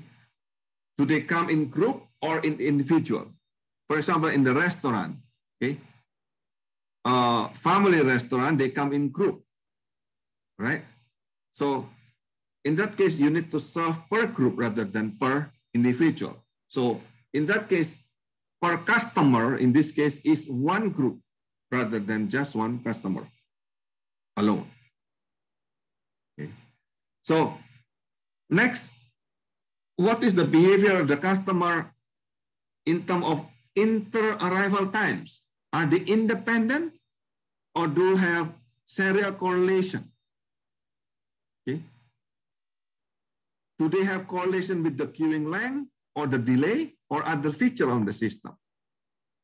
I give you an example. Okay. So for instance, you have a queuing system 1. When you finish, okay, you go to the queuing system 2. When you finish, again, you have a queuing system 3. So in serial. Then the queuing system 2 of arrival time actually depending on the finishing of the queuing system 1, isn't it? They are not independent.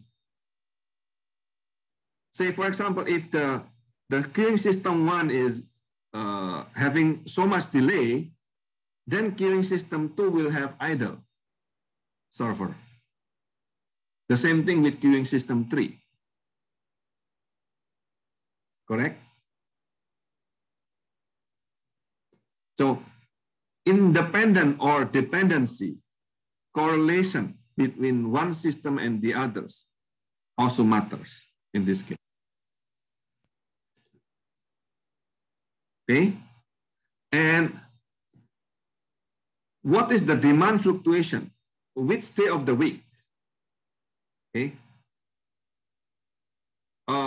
Shall we compute only at the peak hour or for the whole day? Okay? How about the demand for the big event? For example, the festival. Okay? And what is the distribution of this demand? So these are the important questions when you start to discuss about queuing system in terms of customers. Okay, so now I will ask you a question. Say you design a queuing system for a road, right? So clearly the demand is fluctuated, okay? There is what is called peak hour where the demand is very high, say in the morning or in the evening. And there is what is called off-peak, where the demand is actually rather low, say like in the night. So now my question to you, do you design it for the whole day or do you design it for the peak hour? I guess peak hours. Why? because it's a waste of money if you spend more for non-peak hours. Or is it waste of money or actually not enough? Say, if you design it for the whole day, okay, you need only 1 lane. If you design it for peak hour, you need 3 lanes. So the question, will you provide 1 lane or you will provide 3 lanes? This is a big question because the money what you will spend is totally different. Remember the road here, the server are the number of lanes, right?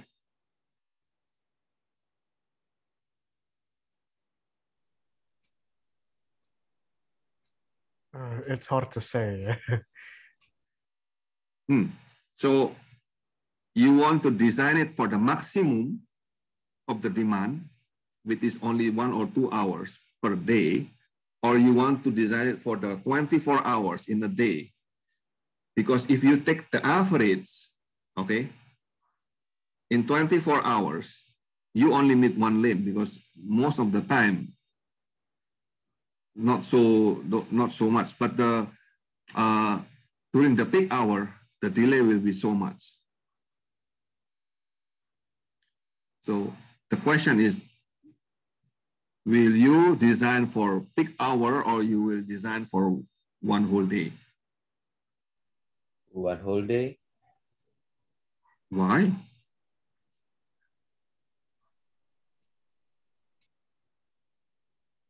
Because like not all of the times you will need those like the majority of the time you won't need, like rush hour is just like during, oh wait.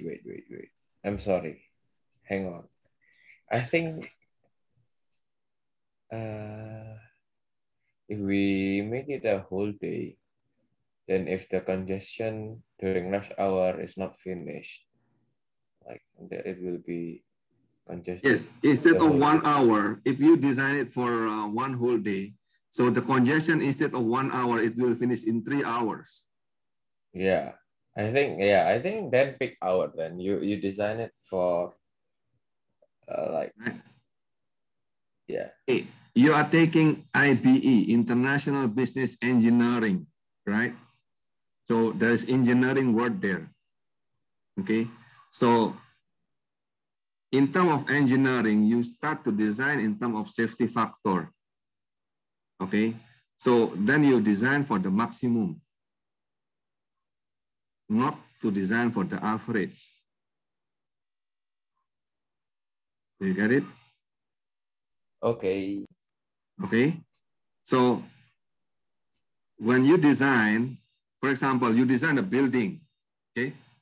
The average in a year to have an earthquake is minimal, isn't it?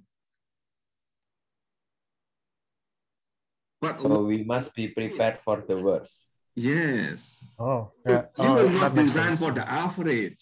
You will design for the maximum. Correct? That makes sense. Yeah. Makes sense. Imagine if you design your house for the average and then the earthquake will not happen anyway in 10 years, right? And when it happens, you die. Okay. Then you said, oh, destiny. Yes. Destiny is always the problem. The scapegoat. Okay. No. Okay. You design not based on destiny. You design not based on luck. You design based on engineering principles. Okay. So you take the maximum. Okay. It's very important engineering principle there. Okay, let's come back. Okay, so, but at the same time, okay, you design for the peak hour, right? How about the demand for the big event? For example, a festival. Okay. So will you design for the big event in ordinary days?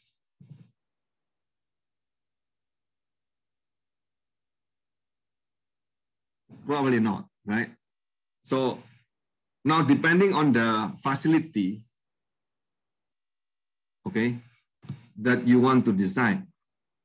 So in a building, once you make it, it does not change anymore. That's why you design for the extreme, which is for the earthquake. But for a queuing system, okay, you don't design for the big event.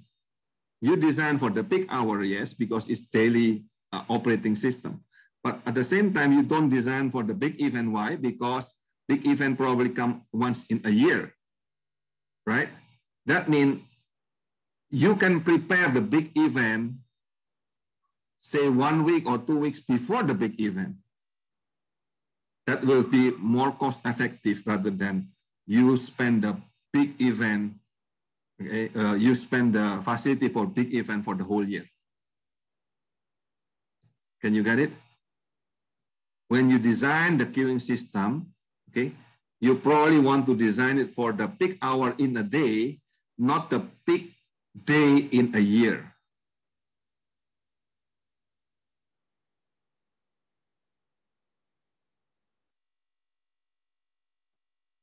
Okay. Okay. So next is the queuing occurrence. Okay. When the queuing or the waiting line will happen. The queuing or the waiting line will happen, okay, when the arrival rate is actually larger than the service rate. In this case, the queuing system is called deterministic with one channel. Okay. So the queue will only happen when the service rate, which is lambda here, is larger than the arrival rate, it is lambda here, it will be larger than the service rate, which is mu. So the lambda per mu must be larger than 1, okay, when you use the system of DD1. Okay. However, when your system is actually pure random, like MM1, okay, then queuing will happen even if the lambda per mu is less than 1. In fact, when the lambda per mu is larger than 1 in the pure random system, okay, the pure random system cannot handle.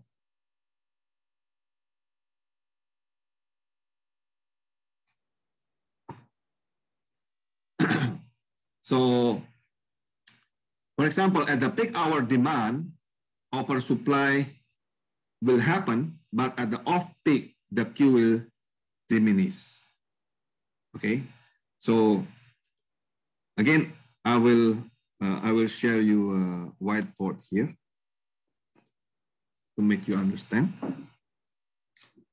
Okay, so let's say you have a deterministic system and you have a random system. Okay, so if you have deterministic system, I call this DD1, and you have random system, I call this MM1. So you have only one server. Okay, now your arrival rate is called lambda. your surface rate is called mu. Again, your arrival rate is called lambda, your surface rate is called mu. In DD1 system, the Q will happen if lambda larger than mu. That means lambda over mu is larger than 1. In random system, the lambda over mu is always less than 1. Can you see the difference now? So this is mean constant. This mean random. So if your system is constant, okay, queuing will happen. This is the queuing. Queuing will happen if and only if the arrival is larger than the service time in terms of the average. If your system is random, it's the other way around. Okay, queuing will happen, okay, if the arrival is less than the mean service rate. In fact, when lambda per mu in here, okay, is larger or equal to 1, the system breaks down. Okay, the system will break down if the lambda per mu is larger than 1. What is mu again? Mu is the mean surface rate, lambda is the arrival rate. Ah, okay. Okay, remember this, okay? So what system do you deal with? Is a constant or random system? Okay, if it is constant system, remember the lambda, the arrival rate, must be larger than the service rate. Otherwise, there is no Q. Okay, if it is a random system, okay, that's include MD1. Huh? Okay. So if it is a random system, then the arrival rate must be, this is the requirement, must be less than the mean surface rate. Okay.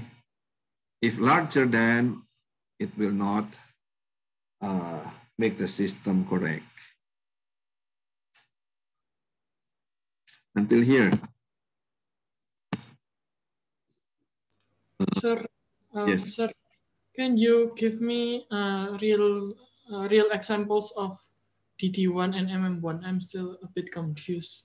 Oh, if you don't know, okay, if you don't know, then you think about what is the arrival? Are they random arrival or not? Do they come randomly or not? Okay, then you will say, okay, that is MM1.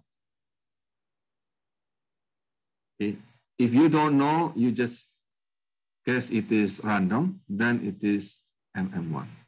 I know the part with M means random, right? And D means constant. But I cannot picture the one that the real. I cannot picture an example of a real life Of DD1? No, that one. When lambda per mu is larger than 1, something like that. Oh, DD1. Lambda per mu is larger than 1. DD1 is example. Real life example. The real life example is they arrive at once. See, you are queuing in front of your class, okay? And then the door is open. Yes. There is only one door. So at the beginning, you are already queuing in front of the door. That is deterministic. You are already there. So the rate is that deterministic, right? And then the surface rate is closely deterministic because everyone will pass the door at almost the same time. Right. And then? Then in this case, if you have your arrival rate is less than the surface rate, then there is no queue. Meaning, for example, you have only, say, to pass the door, okay, to pass the door, you need half second. And you have only 2 persons or only 1 person, then there is no queue. Right? Oh. Correct? Okay. If to pass the door is, say, 1/3 of a second, and there is only 2 persons, there is no queue. But pass the door, okay, 1/3 of a second, but exactly there is 3 persons, then there is a queue. Yeah. Right? So, but more than 3, again, there is a queue. Okay, understand. Understand? So DD1 is clear. Clear. MM1. MM1 is the normal queue that you see. Right? They arrive at random time. You don't tell them, oh, you will arrive at this particular time. Even if you tell them, they're not exactly, say 9 o'clock, they will not exactly come at 9 o'clock. They will come at 9:01 or 8:59, probably 8:57, right? Right. Right. So a while ago, I was telling the example of the here. DD1, okay, there is no queue unless the arrival rate is larger than the service time, the service rate. The MMS or the MM1 is the usual queuing system that you have. Okay. MDS is example of MDS is traffic signal. The vehicle arrive at random, but go out at constant, correct? Correct. Correct. So the example of DMS is appointment system, say doctor appointment. Okay, so you arrive at certain time, but the doctor itself will check the patient at random time of service time, right? Right. Sir, so now I'm confused about the MM1, the earlier one, when you said there will be queue if lambda per mu is less than 1, and if it's 1, it will crash. It will crash. Yeah. What's the example? I cannot picture it. So meaning that if MM1, example of MM1, here it is. This is the example of MMS. Oh, sorry. Where is that? Oh, here. So I will. This is the example of MM1. This is the example of MMS. Sir, are you sharing your screen? Oh, I did not share the screen.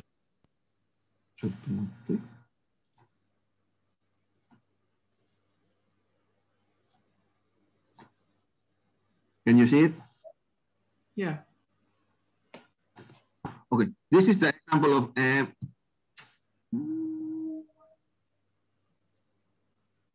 pen. Okay, so this is the example of MM1. This is the example of MS. This is the example of N times or K times, okay, M1. Uh-huh. Can you see that? Yeah, I can see it. Okay, so this can be an example of DD1 also, right? This can be example of DDS, the same diagram. This is the example of N times D1. Can be? So the same diagram can be M or D, depending on the distribution of arrival and the distribution of the service time. Right. Okay. Is this clear or still a confusion? So don't hesitate to ask. Okay, if you confused, so better to ask to confirm rather than you leave it like that. The one I still don't understand, the one with lambda per mu. You will queue if it's less than 1, and you will crash if it's exactly 1. Oh, look at this. Look at this example here. If the in this system of A and B, okay. So if you have only one server, or maybe this is C. If you have only one server, the system will crash. If your lambda, okay, per mu is actually larger than or equal to 1. Then what is the solution? The solution is now you have more than one server. Right. Right. So again, in one server, if you have more than one server, then the system will crash if, say, for example, you have S server, S per lambda per mu, okay? Or maybe like this. Lambda over mu is larger than S. Is that correct? Correct. So it will crash. So that means you need to provide the number of server which is larger than the mu, lambda over mu. Oh. Okay, so it will break if you provide just enough servers, right? Right. If you provide exactly enough server break. Okay. Okay. That is the foundation of the queuing rule of thumb. Okay. So you know the system will break. Then you make so that the system will not break. Simply by checking the lambda per mu must be larger than the S. Okay then. Clear, yeah? Yeah, clear. Thank you, sir. Good, good. Any other question, please?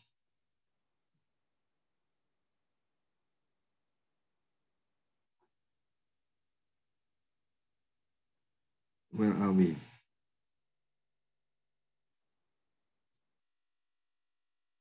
So again, yeah. So there are two most common type of arrival distribution. One is called M, is Markovian, basically Poisson process. And second is deterministic, which is constant or linear by time. Okay. So if the number of arrival in a given period of time occur randomly and independently from other arrival, and it follow Poisson distribution with mean lambda customer per minute, then the headway will be 1 over lambda and follow exponential probability distribution. Okay, so this is a special case of Markovian. Okay, so it's a special case. If your arrival rate is lambda, okay, with this Poisson, right? then your headway is 1 over lambda and must be exponential distribution.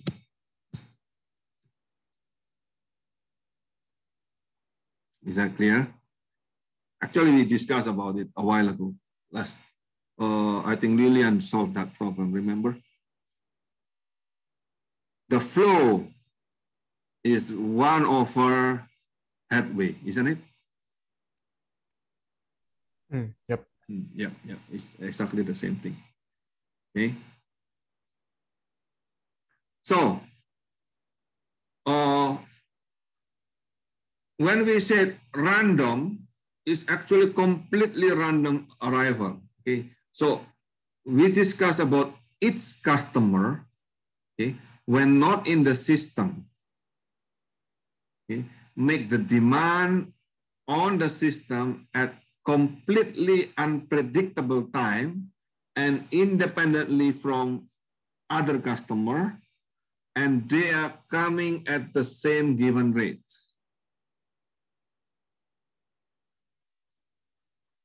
Okay, so when we said random, be careful here.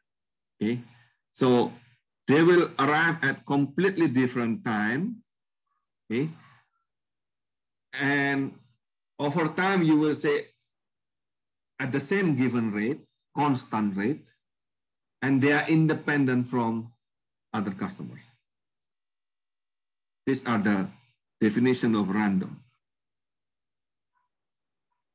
Okay, let's practice, okay? So say the average arrival is 12 customer per hour. What is the average of inter-arrival in minutes? Oh, anyone can solve this?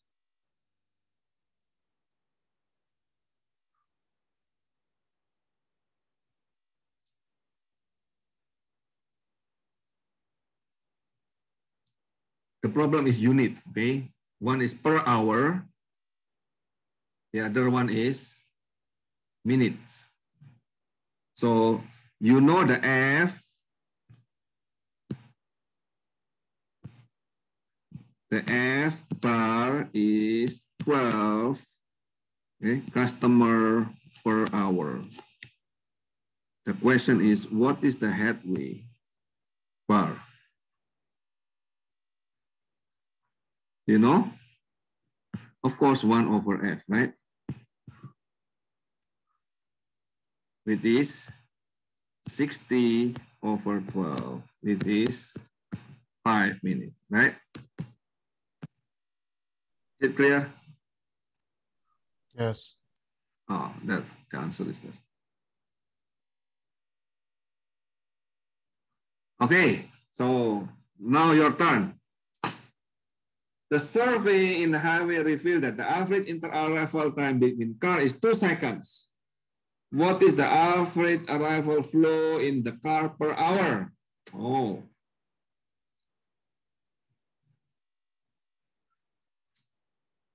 Very easy.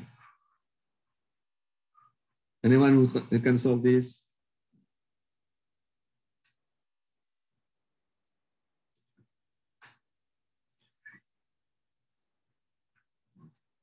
Who did not decide today?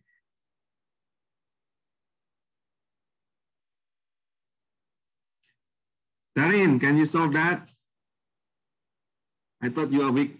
Your weakness in computation. So this is very simple computation. Can you solve it? Darin, are you there?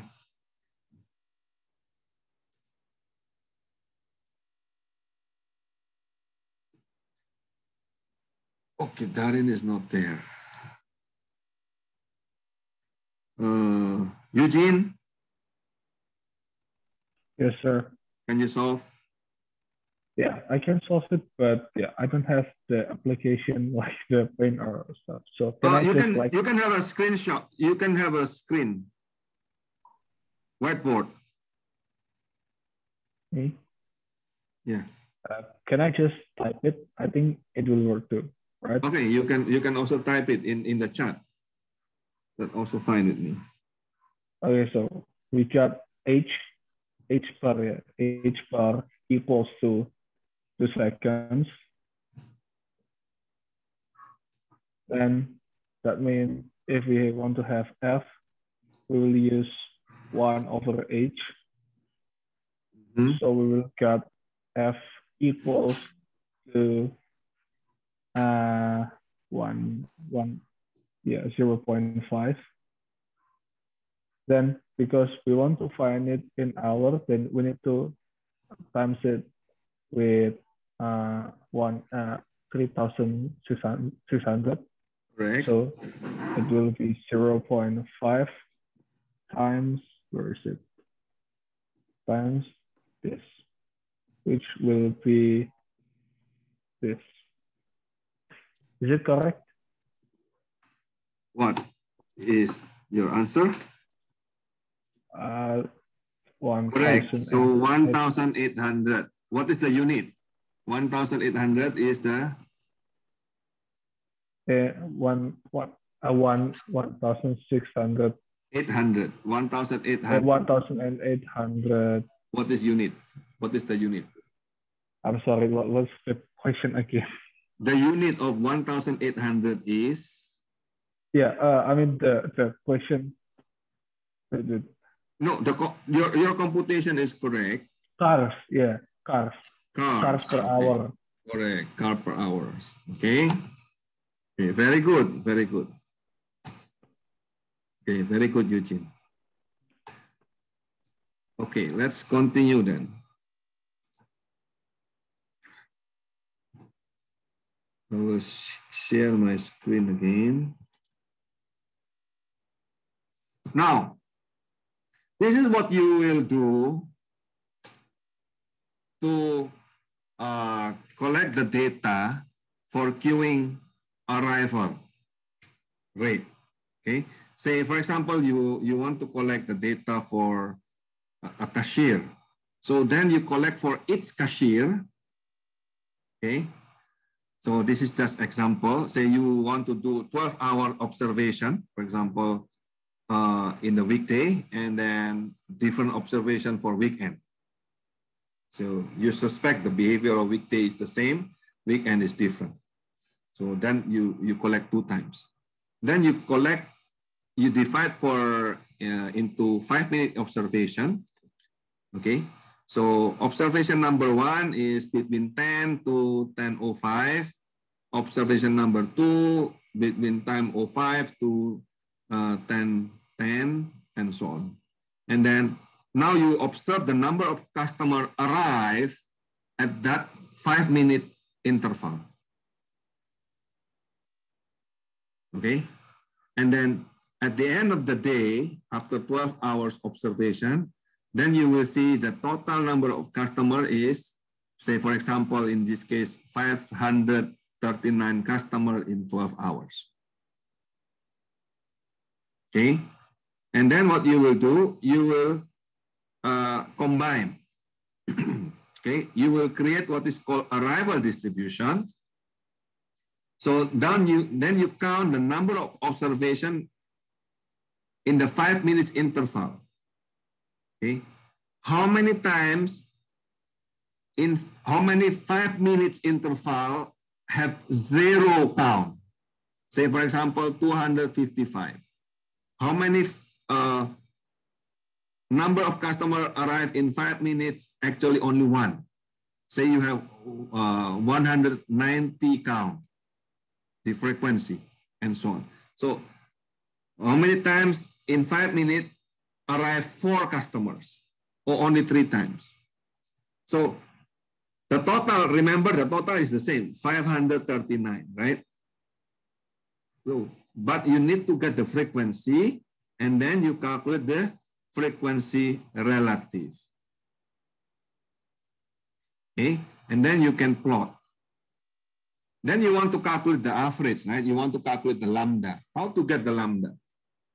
To get the lambda, you get the relative frequency. In this case, you see that 47% times 0, 35% times 1, 13% times 2, okay? 4% times 3, and so on. Then You calculate the total, you get 0.74.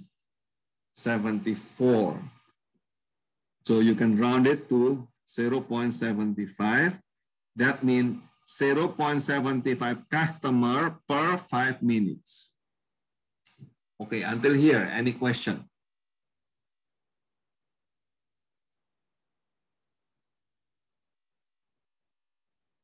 Is there any question until here? So this is how you will get the arrival rate from the observation.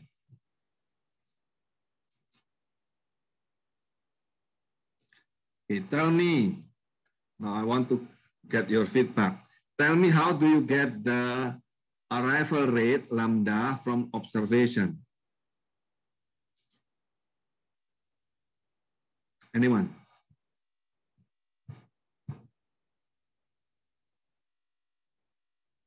Lillian? Just count the car. Find the? Count the car that arrived in 1 hour or something. In 1 hour? No. Wait. Arrival rate, right? Arrival rate. How do you get the arrival rate? How do you observe arrival rate? Say, 1 day is 12 hours.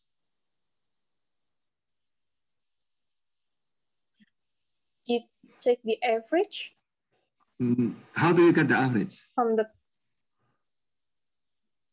the total customer divided by 12 hours. No, that is not the way to do. Okay, the way to do is to divide the 12 hours into interval. For example, 5-minute interval or 15-minute interval or 10-minute interval. And then for each interval, you count the number of customers arrived in that interval. After that, you calculate the frequency. Okay, how many times in one interval have 1 customer, 0 customer, 2 customer, and so on. And then you multiply the relative frequency with the number of customers in that interval. Then you get the lambda, which is the average. Remember, the average here is not just the total divided by the time, but based on the distribution. Can you get it or not? I will repeat again. Huh? So look at this example here. Okay. In this example, I observed 12-hour observation in 1 cashier. Okay.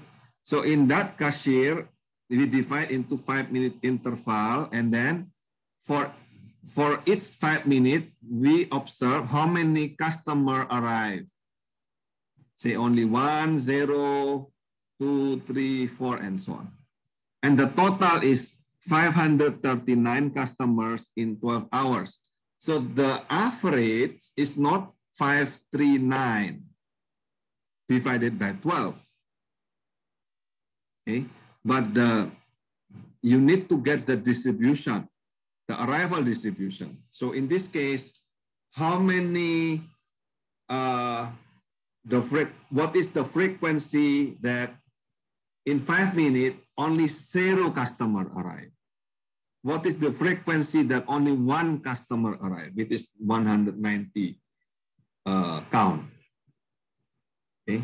What is the frequency that only 2 customers arrive in 5 minutes? In this case, for example, 72 arrive. Arrival in two customers arrive. Okay. In 5 minutes, happen 72 times. 3 customers arrive in 5 minutes, happen 19 times. Can you see that? Oh yes, I understand now. Okay, and then you get the frequency relative, which is just the count divided by the total. Okay. Then you start to compute that. The frequency relative times the value.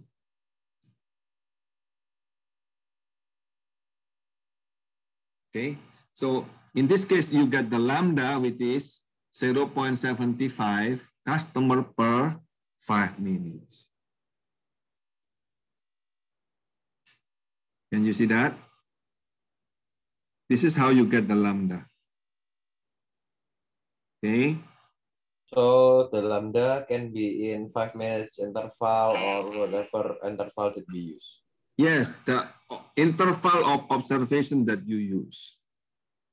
For example, 5 minutes, 1 minute, or 10 minutes, or 15 minutes, usually. That is the case, right? So like maybe we can use this as well. Like in my project where when the bus comes with the interval, is it? Yes. So mostly it will be 0. You see that if you look at distribution, mostly it will be 0. No arrival in 5 minutes. Okay. And if you plot, you will see the plot is going down. The number of arrival 0 is the highest. Okay. Once you make the plot from the observation, okay, next things what you will do is to check the Poisson distribution. So say Poisson distribution, this is the formula, right? Lambda exponent x multiplied by exponent minus lambda divided by x factorial. So x is 0, 1, 2, 3, and so on. So this represents the probability of x arrival in specific time period. So let me give example. Say we have a burger station called Technomo Burger. Okay, so we analyze the data of customer arrival, and we found that the distribution is Poisson, and the mean arrival rate is 45 customer per 60 minutes. So now compute the probability of X customer arrive in 1 minute period for X 0, 1, 2, 3, 4, and larger than 5. Yeah. So in this case, you know the lambda is 45 per 60, right? So that is 0.75 customer per minute. Then you compute. For P0, remember the formula, lambda exponent x multiplied by exponent of minus lambda divided by x factorial. So there. So lambda is 0.75, so you calculate that. 0.75 exponent 0 times exponent of minus 0.75 divided by 0 factorial. So you get 47.24%. Again, you calculate for P1, P2, P3, okay, P4, and then for the probability of 5 and more, how do you get that? You get it from 1 minus the sum of all, from 0 to 4. Okay? Can you get that? So here, this last row, okay, probability of x equal to or larger than 5, that means 1 minus, okay, P0 plus P1 plus P2 plus P3 plus P4.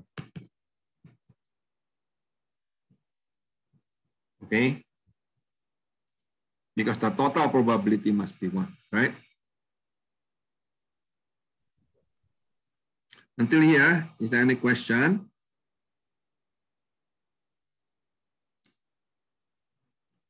So, and if you look at the Poisson probability, of 0.75 here. Okay, now you compare with the observation. Look at this. This is 47%, 35%, 13%, and then 3%. Okay, look at the observation a while ago. 47, 35, 13, 4. Almost the same, correct? Almost the same, right? That means what? That means the arrival from the observation matched the theoretical distribution of Poisson. Okay? Okay, until here, you know how to compute the lambda and you know how to calculate from both observation and from the theoretical distribution. Right? So is there any question? Am I too fast or too slow?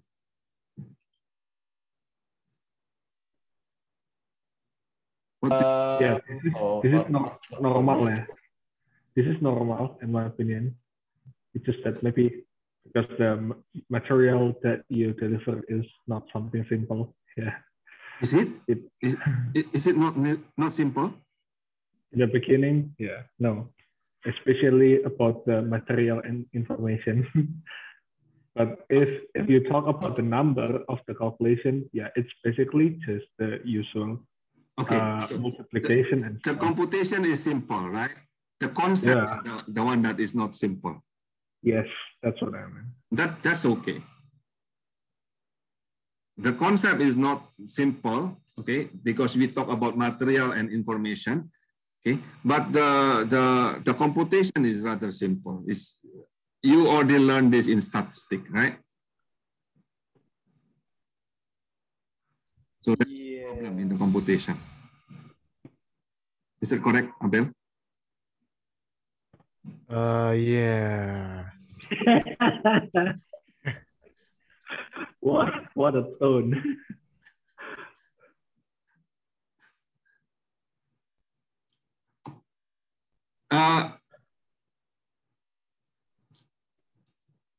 Now, when you do the same thing for surface time, okay? So for the surface time, let me share the screen. Okay. For the surface time, again, you have a customer per hour. It's called surface rate. The surface time itself is the other way around, right? The seconds per customer. So similar to flow and headway. Can you see it? When we said surface rate, that is flow, customer per hour, right? When we said surface time, that is similar to headway, it is second per customer. Okay, so the average surface time is the total surface time for M customer divided by the M customer served. Okay, so again, we have the other name. When we said about server, okay, that is equal to channels, that is equal to the number of counters. Okay, basically we talk about the supply side. Okay, the number of channels, the number of servers, the number of counters. This is talking about the supply side. Okay, the customers is the demand side. Okay, the flow is the demand side. Can you understand this? Okay, so just jargon, but the jargon make things matter. Okay, so again, the study indicate that the total service time of 2,400 customers was 160 hours. What is the average service time and the average service rate? Anyone can calculate this?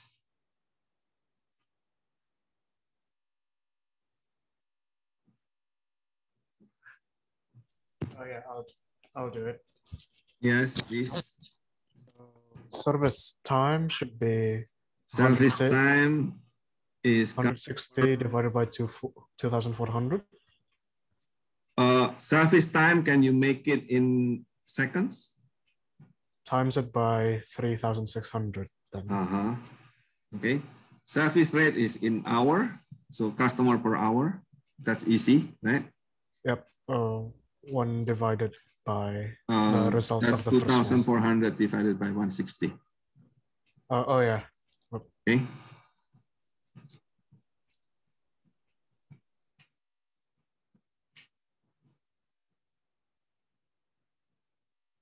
So about 4 minutes per customer and about 15 customers per hour. Is that correct?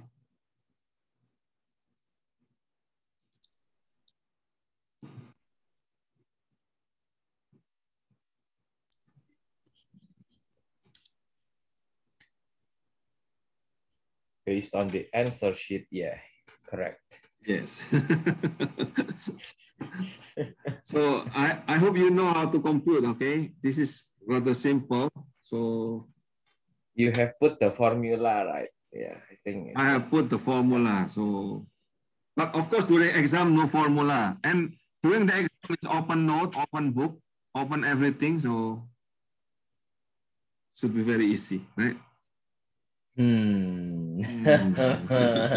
By the way you smile. Okay, should be very easy. Okay. I hope everyone. We only have quiz, like so I only know about the theory question that you made, and I think your calculation will be your question about calculating will be complicated. Yeah. No, if you read the slide, the problem of the quiz will be exactly the same as in the slide. Probably different numbers, but exactly the same. I will not ask everything that outside of what I thought. Okay, everything will be in the slide. If you don't read the slide, of course you will not know. Okay, thank God. Okay. Okay, so we can even open the Excel and you can open Excel, you can open the website, you can open everything that you want. We just hope that the difficulty level is not that high. No, I have a teaching principle that, you know, the one that I teach is the one that I test. Okay, I will not asking something outside. Because for me, that's unethical to ask something that outside the scope, isn't it? Right? So the material that I give, this is the one that, the test or the exam is basically just a review of what you have learned. It's just forcing you to read, you know. Then the group study is forcing you to apply what you learn into real life application. That's all. Once you learn, you know how to the lesson, you need to read, and then you apply, and then it's up to you to use it in your life later on, isn't it?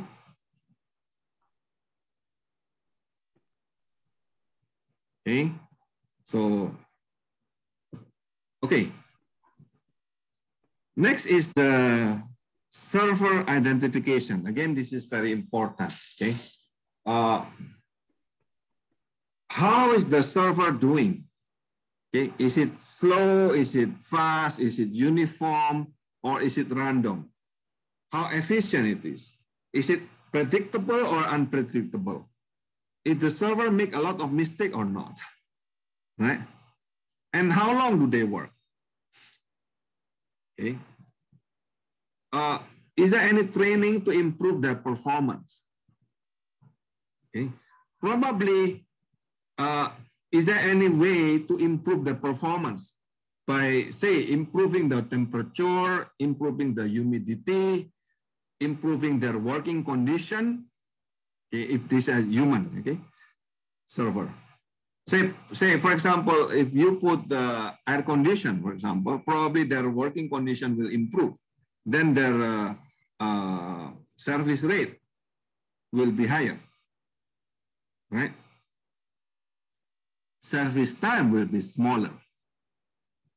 Hey, this is like a simple example of a quiz or exam. Which one is higher, service rate or service time? Which one is expected to be higher, service rate or service time? Service rate, of course. Yes. So if you said service time, that is wrong, right? Because longer service time means angrier customers, less money. Correct. Okay. See. Okay. So next, are all server identical or not? Some server, okay, of course, if they are human, probably they are not identical. But check the distribution probability, check the probability distribution of them. When you said identical, we are not talking about exactly the same numbers, but exactly the same probability distribution. Okay. So, and then check also if the service time is actually correlated to other aspects in the system or not. We assume independent, but if they are correlated, then probably your queuing theory cannot be used. Then you start to use simulation rather than queuing theory. Okay, so check also if the service time distribution is actually stationary or not. By stationary mean over time they are the same. The service rate is the same. But in reality, probably your server is getting tired over the time of the day. In the morning, okay, the server, for example, the cashier, will work properly. But in the afternoon, because they are tired, so the service rate is actually getting worse and worse. Okay, so they are not stationary in that case. So now the service time will start when the customer receives the service, and the service time will end when the customer leaves the server. This is how you define, okay? How I define the service time. Okay? The service time will start when the customer receives the service and end when the customer leaves the server. How about the walking time between, from the customer queue until they start to receive the service? Is that part of the service time or is part of the queuing time? Do you get my question? Say, I give you an example. Okay. So say you have a queuing like this. This is the one in queue, and you have several box of server here. Okay, this is S1, this is S2. You're not sharing your screen. I'm not sharing screen. Yeah. Why am I not sharing screen? Okay, so I give example. Can you see the screen now? Oh, yes. Okay, so example here,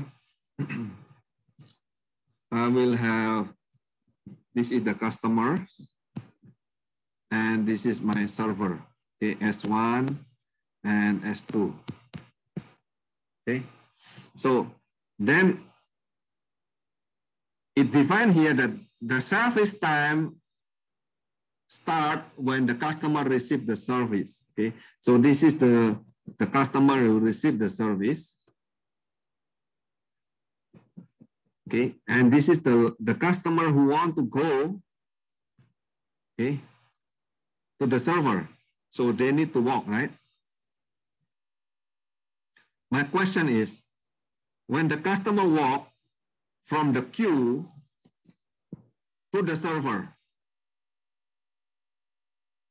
when the customer start to walk from the queue, okay, here to the server, are they part of the service time or are they part of the queuing time?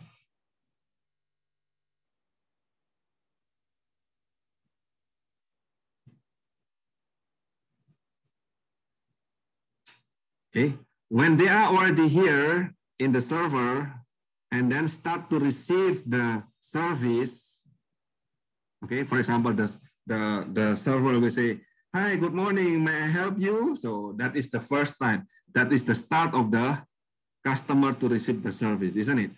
So, and then it will arrive, the service time will finish when the customer leaving the server. My question is not that. My question is, how about the time from the customer in the queue to walk to the server? Is that part of service time or is that part of queuing time? Anyone?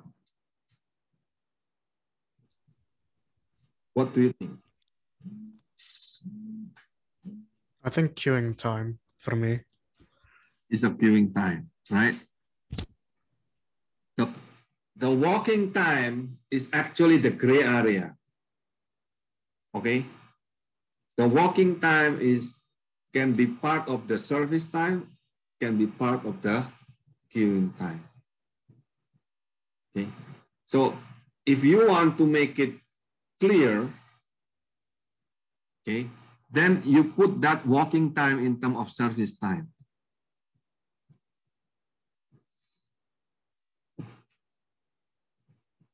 Okay. Then the service time will be added with walking time. Then your queuing system will probably perform better. You know why?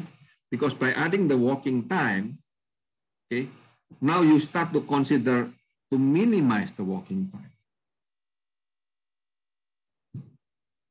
So you got it? By including the problem into your system, then you start to think of how to solve that problem.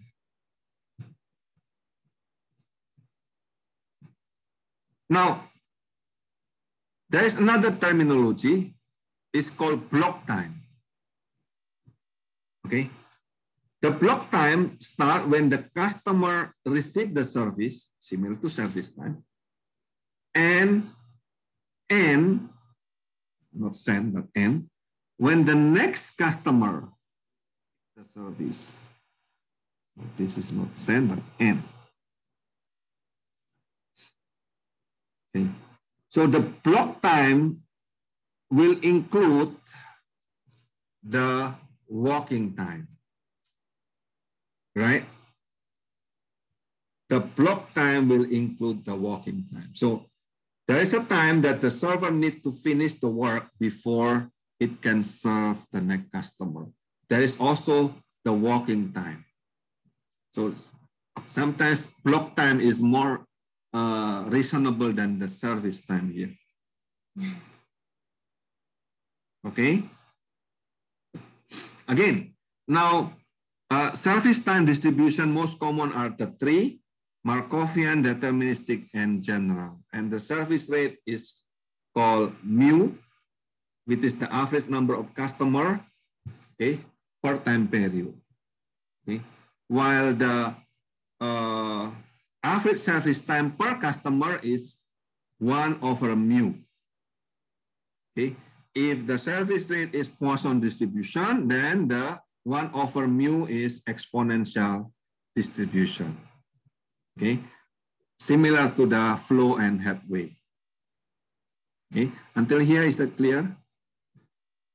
So next meeting, we'll discuss about how to get the service time distribution, and the service rate.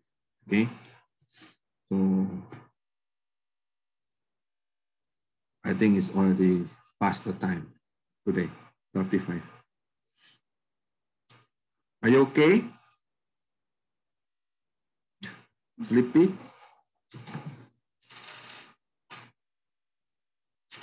So the material for the midterm exam will be until next meeting.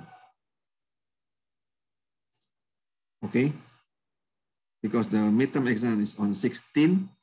So next meeting still 13. So it will go up to next meeting. Oh, so we have a class next week. We have class next week. Don't you think so? Oh, because our midterm is start at 12. 9. 9. 9? Oh, 9. oh, Yeah. it's up to you. If you don't want to have class next week, that's fine with me. We have No, midterm what is the rule in Petra? During the midterm exam, do we have class or not? Usually no. Oh, okay. So next week, no class.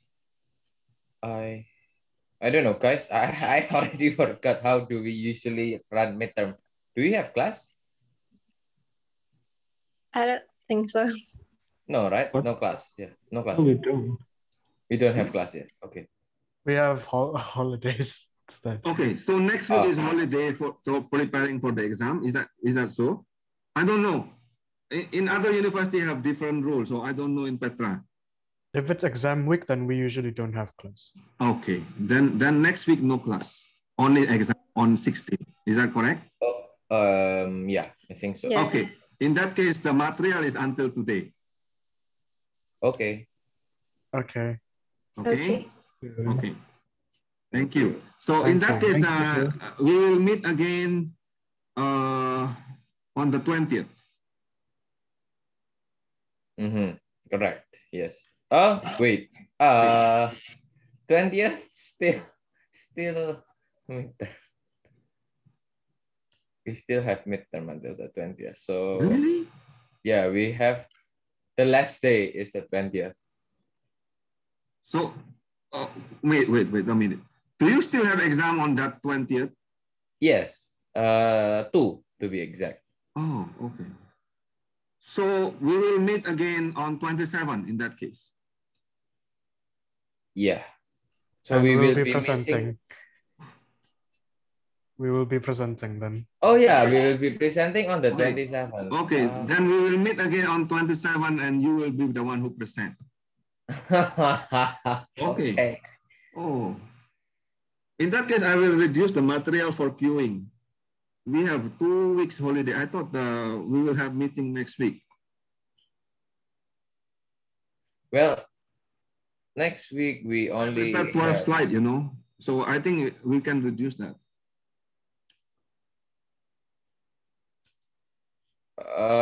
Well, actually, next week on the 13th, we only have 1 test, but yeah, we. Do you want to have meeting on 13 or no? Will that affect the materials for the finals or? For the midterm, yes. For the midterm. Oh, so, okay. No, if next week no meeting, so the material for the midterm is until today, right? If next week we still have meeting, so the material for the midterm will be until next week.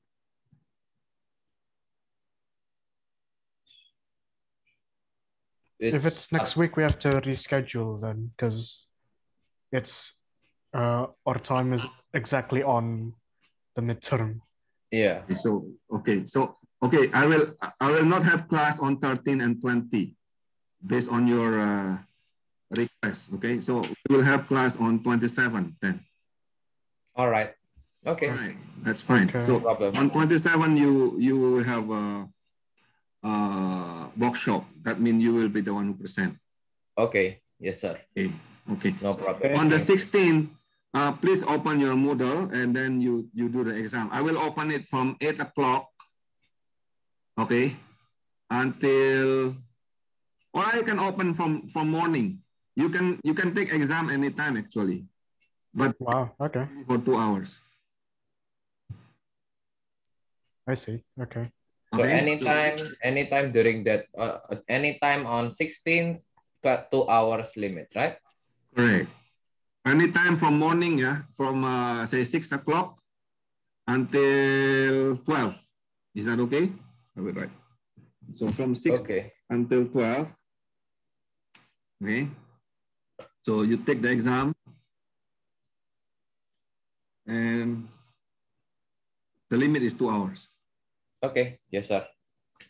Good enough? Hopefully. Yeah, hopefully. Okay. Okay, we'll try my best. So please study hard for the exam.